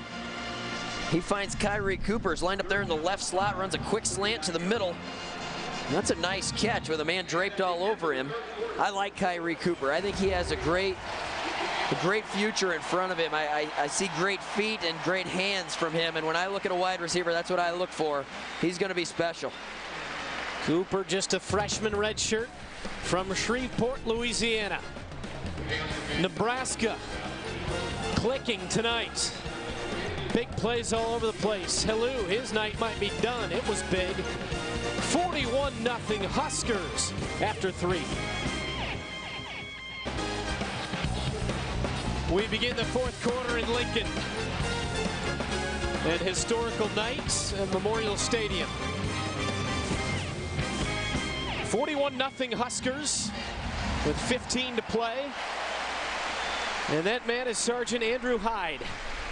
He's been in Afghanistan for 9 months. Plans to be back on U.S. soil next June. And Andrew Hyde has started up quite a friendship with Nebraska defensive coordinator Carl Pelini. They write back and forth. Coach Pelini mailed him a bunch of Nebraska swag to share with he and his mates overseas.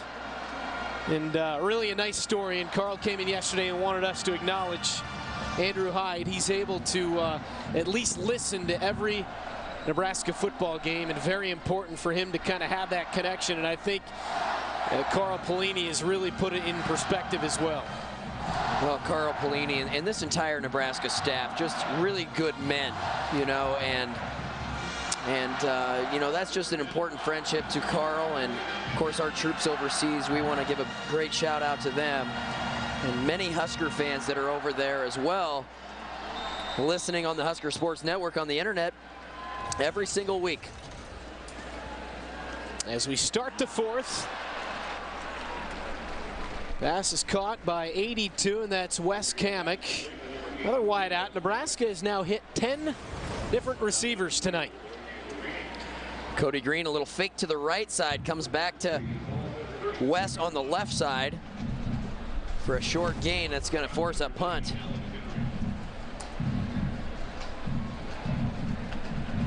Henry, one of those guys that continues to get to play even when the game's out of hand late.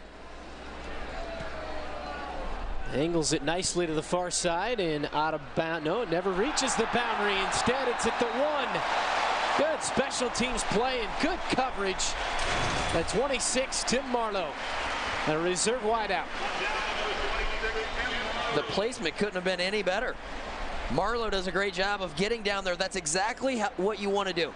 Get down to the goal line, turn your back to the goal line, and look for the football. Let's head down to Kent with a special guest. Well, Nebraska's own Dan Whitney, better known as Larry the Cable Guy, is with us. He's the honorary coach tonight along with Tommy Frazier. I heard a nasty rumor that the Pellinis have stolen your material, that all they're saying at practice now is get her done. They have, and they owe me $35,000 right now. I've been doing a good job coaching. I got to tell you, I've given us 41 points. I've left the rest up to Johnny Rogers. We'll see how he does in the fourth quarter. Which plays did you call? Every one of them. I called the old 350 split and the 285Y and the square 26. I had them all in there. Talk just a second, seriously, about growing up in Nebraska and kind of being a regular guy until all this stardom occurred and being a Nebraska fan. You know what? It's amazing. I mean, I grew up in Pawnee City, Nebraska, and you know, you grow up in Nebraska, you're a huge Nebraska fan, and just being able to come in here and be a part of it and stand on the sidelines is total dream come true for me. I mean, I'm living in a fantasy world, so this is the ultimate. It's better than anything I've ever done. What kind of player was Larry the Cable Guy? Oh, I was a four-sport athlete. I could, you know, Burger King, McDonald's, you know, Taco Bell, and Pizza Hut. All four of those things I did pretty well. I want to be serious for a second. Let's talk to Dan for a second. I want you to plug your foundation. Yeah, the foundation, I started the Get Her Done Foundation, and I'm linked in with the Child Advocacy Center here in Lincoln, Nebraska, and the Arnold Palmer Children's Hospital Orthopedics in Orlando, Florida. And it's a great foundation, and if anybody ever wants to give to a good foundation, that'd be one right there. Hey, call this play for us, Larry. Do your best, Kent Pavelka. Oh, the best Kent Pavelka, all right. The quarterback under the center. Crowd is yelling, he stunts, making the calls. He's trying to draw him off sides, I think is what he's trying to do. Now he changes the play. The crowd is really loud down here. I can't even hear myself. They're just going to try to bring it out. They're just going to quarterback snake through the middle, pick up about 2 yards, and it'll be 2nd and 8. You trying to tell me I was a puker back in the day? That's my best Kent Pavelka is I got an alarm clock with you on it. So when I set the alarm clock, I wake up to touchdowns, Corey Schlesinger. Larry the Cable Guy. I hear that every morning. Touchdown, Corey Schlesinger. Hey, thanks for all you're doing. Oh, thank you, Kent. Thanks for having me on, and go Huskers. All righty, here's Larry the Cable Guy, boys. Phenomenal. I don't know what to say the rest of the fourth quarter. Does it get any better than that? Great job down there, Kent. I have to say, he's a tough man to interview because you spend the entire time laughing. I had the opportunity last year we had him in the booth and we were talking to him, and I mean, we're on camera the whole time, and I was laughing so hard that I couldn't hardly get the next question out. The man is hilarious. I like it when Kent says, well, be serious for a minute. Yeah, right, sure. Does he have the ability? It's serious here for the Cajuns, 3rd and 6. At their own goal line, the roll out from McGuire. And it's broken up. In the secondary, it's Austin Cassidy. Cassidy, the backup safety, doing a great job. He's a tremendous special teamer coming over the back there of the wide receiver, Joseph. And that was just a good job of going around him without running through the offensive player. If he runs through Joseph, he gets the flag. He went around him and knocked it away with his right hand. Great technique. More to go from the back of the end zone. Paul lets it sail out of bounds. And we're 2 minutes deep into the fourth. All Nebraska, the number 24 team in the country. About to go 3-1. Rest of the Big 12 teams. Friday night we saw it. Missouri struggled a bit with Nevada. Ended up with a 10-point victory. Kansas and Southern Miss. Real shootout in the first half. And Kansas prevails by 7. Wildcats all over Tennessee Tech. And Texas no problem with UTEP. 24-10 Iowa State as they start the fourth. Oklahoma State all over Grambling. Baylor in the third quarter. And 42-12 in favor of A&M. Houston, Texas Tech. Try to get you a score as we move along throughout the night on that one. Of course, the first two scores there, Missouri and Kansas, scores that Nebraska fans are keeping close eye on because we travel to Columbia next Thursday and we go to Lawrence for a couple of big road games in the Big 12 North. And you know, anything short of a Big 12 North title this year for Nebraska is going to be disappointing to the staff, to our players, to our fan base. The expectations are high this year. And that's okay. Yeah. You know, expectations need to stay high around here because once losing, if it ever becomes acceptable, that's bad for any program. Yep. And Bo Pelini would echo those sentiments, and he talked with us earlier about the Big 12 Conference here in 09. People are picking us to win the North, and I've heard that, and people are saying they wanted to pat us on the back for what we did a year ago. We didn't do anything a year ago. We didn't win a championship, and that's the only thing that we're about at Nebraska is winning championships. And until we're there, we won't be satisfied. Well, there you have it. And that's what I mean, is keeping those expectations high. We should expect to win the North every single year, get into the Big 12 championship game and have a shot to make it to a BCS game and get in the conversation for national titles. Cody Green, the freshman, backup quarterback in there. Early moments, fourth quarter. Zach Lee. As Green gets taken down, a gain of a couple. Zach Lee was solid here tonight. 15 of 18 for 238 yards and a touchdown. What were your impressions of Zach this evening? He did everything they asked him to do. And now he's signaling in the plays. He's doing everything. And what more do you want? 15 of 18, 238 and a touch. And he's laughing on the sidelines now. Well, they're teaching him, I think. I don't think he's ever done it before. He just knows how to read the signals. I don't know if he's ever actually called the signals in. That's probably why they're laughing.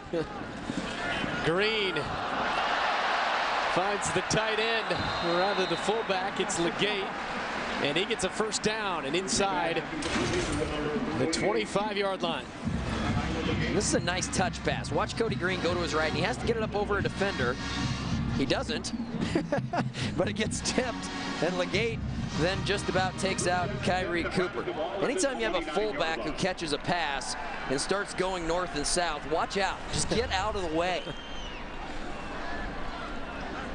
Now 11, by my count, 11 different receivers have caught a pass here tonight.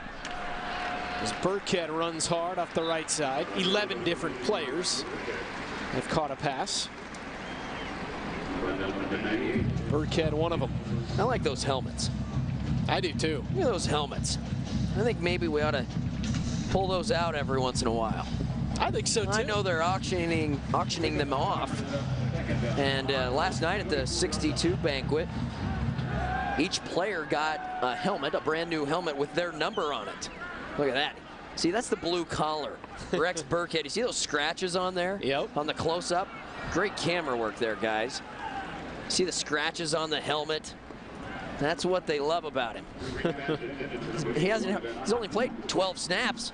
And his helmet's beat up. The coach has said, you know what you're going to get with Burkhead. He's only a freshman, and of course there's a learning curve, but what you ask is what he provides.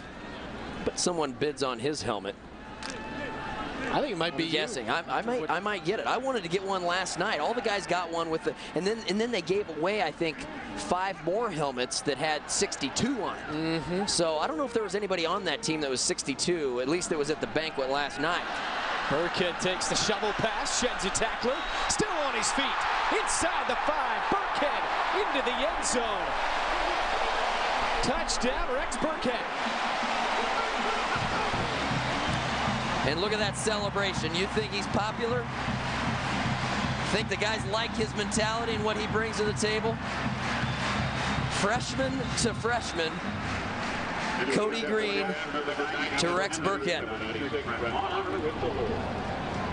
24 yards in the score. 47-0. Make it 48. All Huskers tonight. Burkhead into the end zone with some tough running after the catch. It's been a fun night here in Lincoln. Freshman to freshman.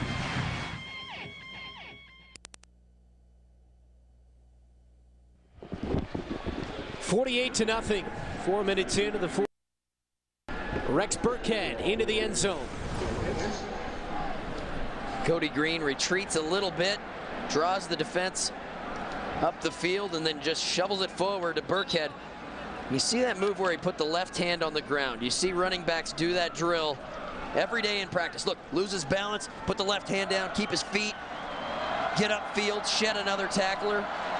And you saw the pad level. I talked about that earlier, how low he stays, that center of gravity. He doesn't get knocked off his feet very much.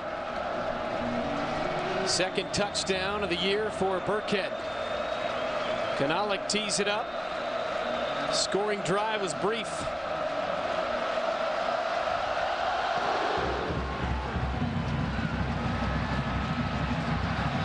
Well into the back of the end zone. And another first down from the 20. Nebraska looking for that shutout. It's been a while. 2006 versus Troy, and that's the only thing Bo Pelini's thinking about right now. Guaranteed. 39 games in a row. They haven't been able to get that shutout, and these black shirts, they want it. And all those guys that were the starters, they're over there on the sidelines now. They want these guys that are second and third string to bow their necks and not allow the Ragin' Cajuns to go down the field and get any points. Inside handoff. Well, this Husker defense dead last in the Big 12 in 2007. Gave up 477 yards a game, all the way to second last year. And they're even better, thinks Carl Pelini here in 09. Oh, they are, and they're more deep. I mean, they have guys that they feel really comfortable with coming off the bench and giving short stints to different players. Josh Williams, number 98, you just saw there at rush end, one of those guys. McGuire in trouble. McGuire sacked back at the 15 by Dillard. We haven't seen much of Philip Dillard tonight because Nebraska has been in the nickel most of the evening. There he gets the tackle. Comes up the field, number 52, really came back last week and played well after he'd kind of been in the doghouse, hadn't played much the first couple of weeks. And the Pelini's gave him a shot at Virginia Tech. And Dillard, as a senior, came out and proved himself again, and he's going to get a lot of playing time the rest of the season. Injured for the final 4 games of last year. Didn't play the first 2 this year. McGuire again under duress. Throws it away, partially blocked, pressure by Meredith off the edge. See the frustration of McGuire, but Dillard's an interesting guy. He's had injury problems, as you see Meredith on the replay. But Dillard and the rest of this linebacking core, They got about 7 guys, so the depth not a problem. And week by week, Coach Pelini says they grow and grow. Last year at this time, coaches would say something and they looked at them like they had 3 eyes. This year, he says it's two-way communication. And like you said, they're just getting better, all these younger guys. How about that move? Burkhead, the 40 of the Ragin Cajuns, as he continues to make plays. Flashback to last season, homecoming, the Missouri game. Chase Daniel. First drive of the game. There was Macklin going all the way down the field for the touchdown. Joe Gans and the offense really didn't get anything going, and it was a rout, 52-7. One of the worst defeats Nebraska had seen, although there were a couple in years prior, in the immediate year prior, that we wanted to forget about too. I just don't think Nebraska saw that coming last year as Kyrie Cooper makes a nice play. But 52-17, yeah, no one was expecting that here in Memorial Stadium a year ago. That was an embarrassing moment for Bo Pelini. Obviously, he wasn't very happy. It was the most points given up at home by the Huskers since 1945. Lost 3 of last 4 homecoming games. Part of that comes down to who you play on homecoming. I mean, let's choose a game we know we're going to win. Well, this year it's Lafayette. This is Green to the outside, and Green to the pylon. Touchdown, Nebraska.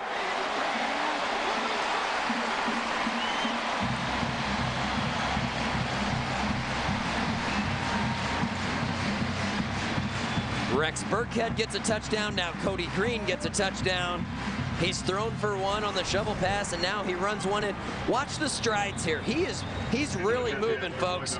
He's 6'4", 6'5", and it doesn't appear that it's maybe running that fast, but those are long strides. Yeah. He is covering some ground. 55-0, Nebraska. 8:46 to play. Second touchdown this season rushing for Cody Green. This one goes for 24. Look at the blocks on the edge. Kyrie Cooper, Brandon Kinney, both wideouts really locked up on the 2 defensive backs. And when it's 48-0 at the time and you're playing DB, the last thing you want to do is have new wide receivers come into the game that really want to block you, because you don't want to spend the energy getting off of that block and then facing that man at 240 pounds coming around the end at you. Okay, maybe he's not quite that big, but he's big. He's a big guy. Big freshman with a lot of talent. Let's send it back down to Kent, as we've talked all night about great memories here in the stadium. You know, this has been about memories this week, the 300 straight sellouts, and the most memorable play, and I was at the first one, and I'm here tonight for the 300th, was a run by Gale Sayers back in 1963. I was just beyond the end line at the south end zone, watching Gale Sayers take the ball at the 1-yard line, peel down the left sideline, the west sideline for 99 yards. The most memorable play I've seen in the 300 straight sellouts. Sayers himself said it was the highlight of his college career. It happened right here back in November of 1963. Great stuff, Kent. Kent's seen a lot of games here. He's seen a couple. And I'll give a shout out to Mr. Pavelka, because when you think about, we've talked about all the great people that have been involved with this program, and you talk about the coaches and the administration and obviously the players that have played here, but Kent has been around for nearly all of this, either calling the games or as a big fan. 12 years as play-by-play voice, 10 years prior to that as the color voice. So thanks to Kent for all he has done for Nebraska football. Yep. I was teasing him last night at dinner with that game in 1962, the first sellout, and he says he was there. I said, well, did you just get out of college? Went to that game. Remaining games, 12 days till the Missouri game on the road. They get the bye next week, does Nebraska, then at Mizzou, then home for Tech and Iowa State. Big Oklahoma game on the 7th of November, right here in Lincoln. Look at this. At, and at. Those are the keys. Obviously, Oklahoma at home is a big game, and every game in the North is big. But that game next Thursday is just huge, because the winner of that game is feeling pretty good for the rest of the season. And it by no means wraps up the North, but it could very easily come down to a tie at the end of the year, and that tiebreaker goes to the head-to-head matchup. And I'll tell you what, if Nebraska gets a W there and there, then they're feeling really good about these two. Yeah. But if you go down to Missouri and you lose in Columbia, and you're 3-2 coming back home for a Texas Tech team that's scary. I mean, they played Texas tough. That is not a gimme win, even at home. Texas Tech will come ready to play. They've battled the Longhorns tough last week. No doubt about that. Kaler makes the stop. Third-string quarterback Blaine Gucci in for Louisiana Lafayette. 7.5 minutes-ish until the first shutout in 3 years. That's the only thing the defensive coaches over there are thinking about right now. It's 3rd down and 1. And Gucci under center. Up the middle. Yobus Walker trying to push the pile. Number 26, Yobus Walker. And he gets the first down. Move the chains here for the Ragin' Cajuns. Clock stops at 7:22. I told you about the event last night that I was able to MC with the 1962 team. I know I've mentioned it a few times now, but it was just a really nice evening, which is why I've talked about it so many times. But I was able to meet one of the players on that team, Curtis Bryant. This is his name, from Osceola, Nebraska. Now he lives in Seattle, Washington. Hasn't been back to Nebraska in years and years and years, but wanted to come back for the reunion. Has lived in Washington for 35 years, I think. Well, it told me that he came into town on Thursday, knowing that his daughter was giving birth to his grandbaby on Thursday, and she told him, "I know this means a lot to you. I want you to go to Lincoln." And so he will obviously go home and be able to see his grandson, I believe. But that's how much it means to that team, even, who won 3 games the year before, and then turns it around, goes and wins 9 games in 1962, and that's what started everything for Nebraska football 47 years ago. That's what got momentum. That's what gave everybody in Nebraska something to be proud of. It really unified everybody in the state. It gave everybody something to rally around. So those guys in 1962, guys like Curtis Bryant from Osceola, Nebraska, is really what started to build the history and tradition of Nebraska football. And of course, Bob Devaney leads them to back-to-back national titles in 70 and 71. That was a quick turnaround, though, from 61 to 62. Absolutely. They went to the Gotham Bowl that year and beat Miami 36-34 in a game that was, you know, freezing rain and snow and just a miserable day. A couple of the guys last night said that, I think they said there were 1,700 fans there, but they thought there weren't any fans there. And they said if there were 1,700, I don't know where they were, because I don't think anybody was there. Yeah, inside Yankee Stadium, too. Inside Yankee Stadium. You can find some places to hide. They're trying to bring back a bowl in Yankee Stadium. Not sure what the latest is. A couple of days ago, reading the New York paper, it's still on the table to get that going in the next couple of years. Pretty cool thing. Middle Walker, tough running as he spins down. Talked about that Gotham Bowl and the 2-point win. You know, I was looking at the stats, and it wasn't even close.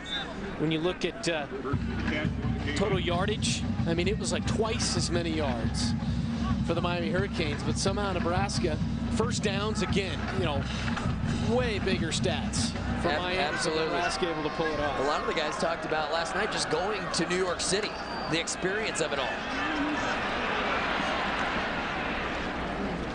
And how exciting it was to just to be at a bowl game, first of all, then to go to New York City and, you know, flying there on a different plane than they had ever been on, to go all the way to the coast.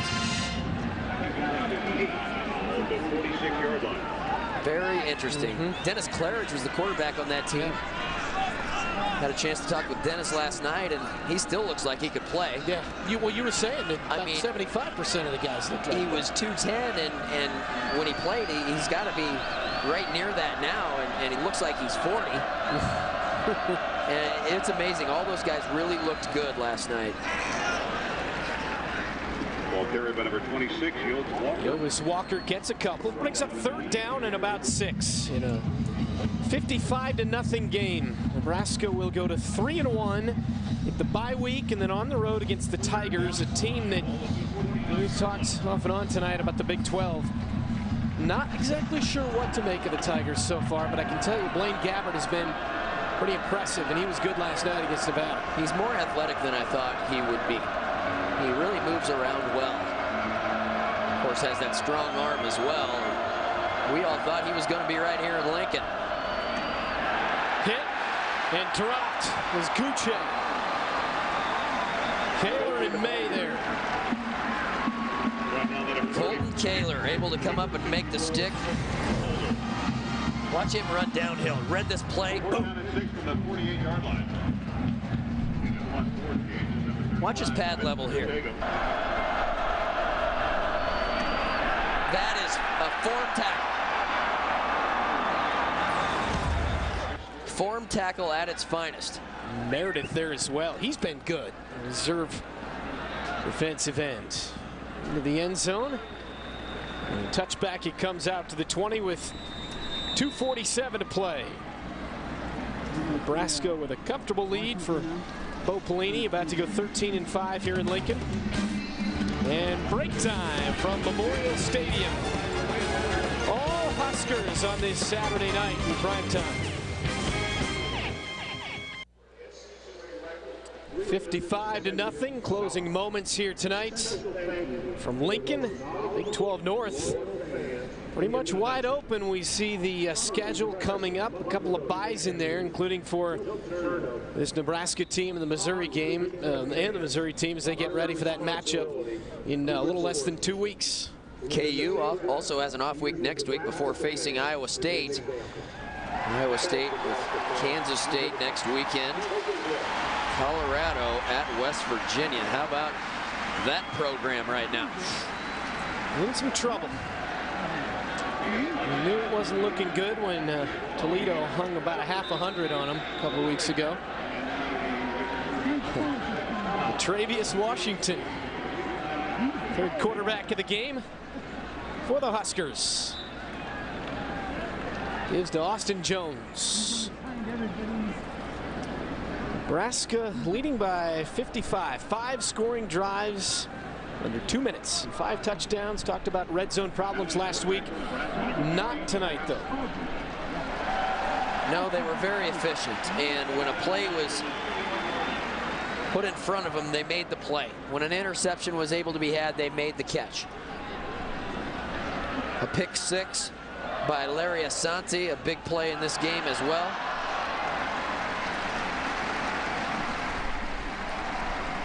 That just shows you the explosion that this offense can show. Guys that can really make big plays down the field.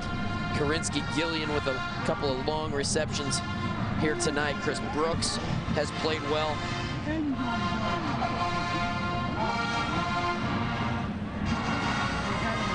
Zach Lee had a good one.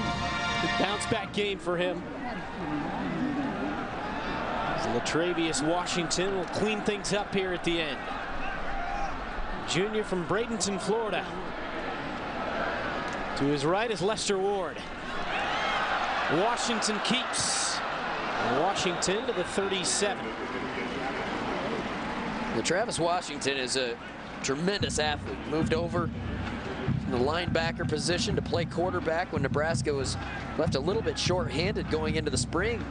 Played well in the red-white game in April and has really shown some promise. I mean, he's a solid third-string quarterback. How deep do you want to be? I mean, obviously Cody Green is a solid number 2, but if you ever had to go to the number 3 quarterback, Travis Washington is a very physical guy and has a really strong arm. Sometimes accuracy an issue, but he can obviously run with it. And LaTravis takes it again, gets the first down. Stop the clock. 47 seconds. Travis Washington Jr. from Florida.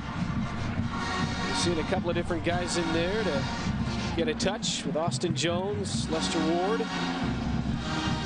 A lot of different receivers tonight, a lot of contributors, and that's, as you touched on, a big positive about these games. Bo has a new sweatshirt this year. Looks good on See that? The gray? Sharp. Give to Jones, making tackles. Should be the final play here. Nebraska talked this week that they would come back and play with passion. But this was a character-building opportunity after that gut-wrenching loss at Blacksburg. And they responded. Bo Pelini and the Huskers with a resounding victory here tonight on the 300th straight sellout at Memorial Stadium. Pelini's troops with a 55-0 victory, and they close out the non-conference portion of the schedule with 3 wins to 1 loss. Just a dominating performance, over 400 yards of offense and creating 3 turnovers. Zach Lee with a nice showing here tonight. And Bo Pelini, although expressed he wasn't very happy with 34-0 at halftime, I think now feels really good about the shutout and a 55-0 win going into conference play. A nice momentum booster for this Nebraska team, a team that needed to bounce back after last weekend, and they did that. Saw the shot of Zach Lee. He went 15 of 18 for 238 and a touchdown. Helu didn't play much in the second half. Finishes 15 carries, 83 yards, 2 scores. Burkhead got in there to contribute. He found the end zone. Chris Brooks, 3 catches, 50 yards. So a lot of different guys get a touch. The 2 teams kneel for a silent prayer at midfield. Good scene here in Lincoln. A lot of good scenes over the last 47 years during this sellout streak. Let's head down to Kent. Coach, what a special night tonight. You know, we met Friday, and I asked you if, even though you lost last week, if you maybe got better as a result of Virginia Tech, and you said, ask me after the game. I think we did. I'm just happy that our football team came out. I said early in the week, I said, I guarantee you'll come out and play with passion and with great effort, and they did that tonight. I'm proud of how they responded to last week. That was a heartbreaker last week. But we moved on, and now the season starts. Now we're going into Big 12 play. Exactly, and you got some extra time between games. Good thing, bad thing? I think it's a good thing. I think we need to get healthy, and I'm looking forward to the opener, but you know, enjoy a couple days and relax a little bit, get our team healthy, and then we got a long season ahead of us. Ricky Tenars, okay. Larry Asante? A little hard to say. I think they'll be okay. I know Asante is. It's a little bit up in the air how Ricky is, but fortunately we came out of it pretty much healthy. Did you get to enjoy take in any of the special evening? You know, it was obviously, you know, it's a tribute to these fans and the people of the state of Nebraska, and unfortunately I can't enjoy it as much as they can, but it was a special night here. It was a great atmosphere tonight. Stay here with your kids for the fireworks, man. There you go. I hear you. Congratulations. Thank you. Bo Pelini, after Nebraska's homecoming victory, Cajuns of Louisiana Lafayette, 55-0 on homecoming. Back up to you guys. Kent, a big victory, and as you guys talked about, a big night here in Lincoln. We're back to wrap it up after this 55-0 Nebraska win.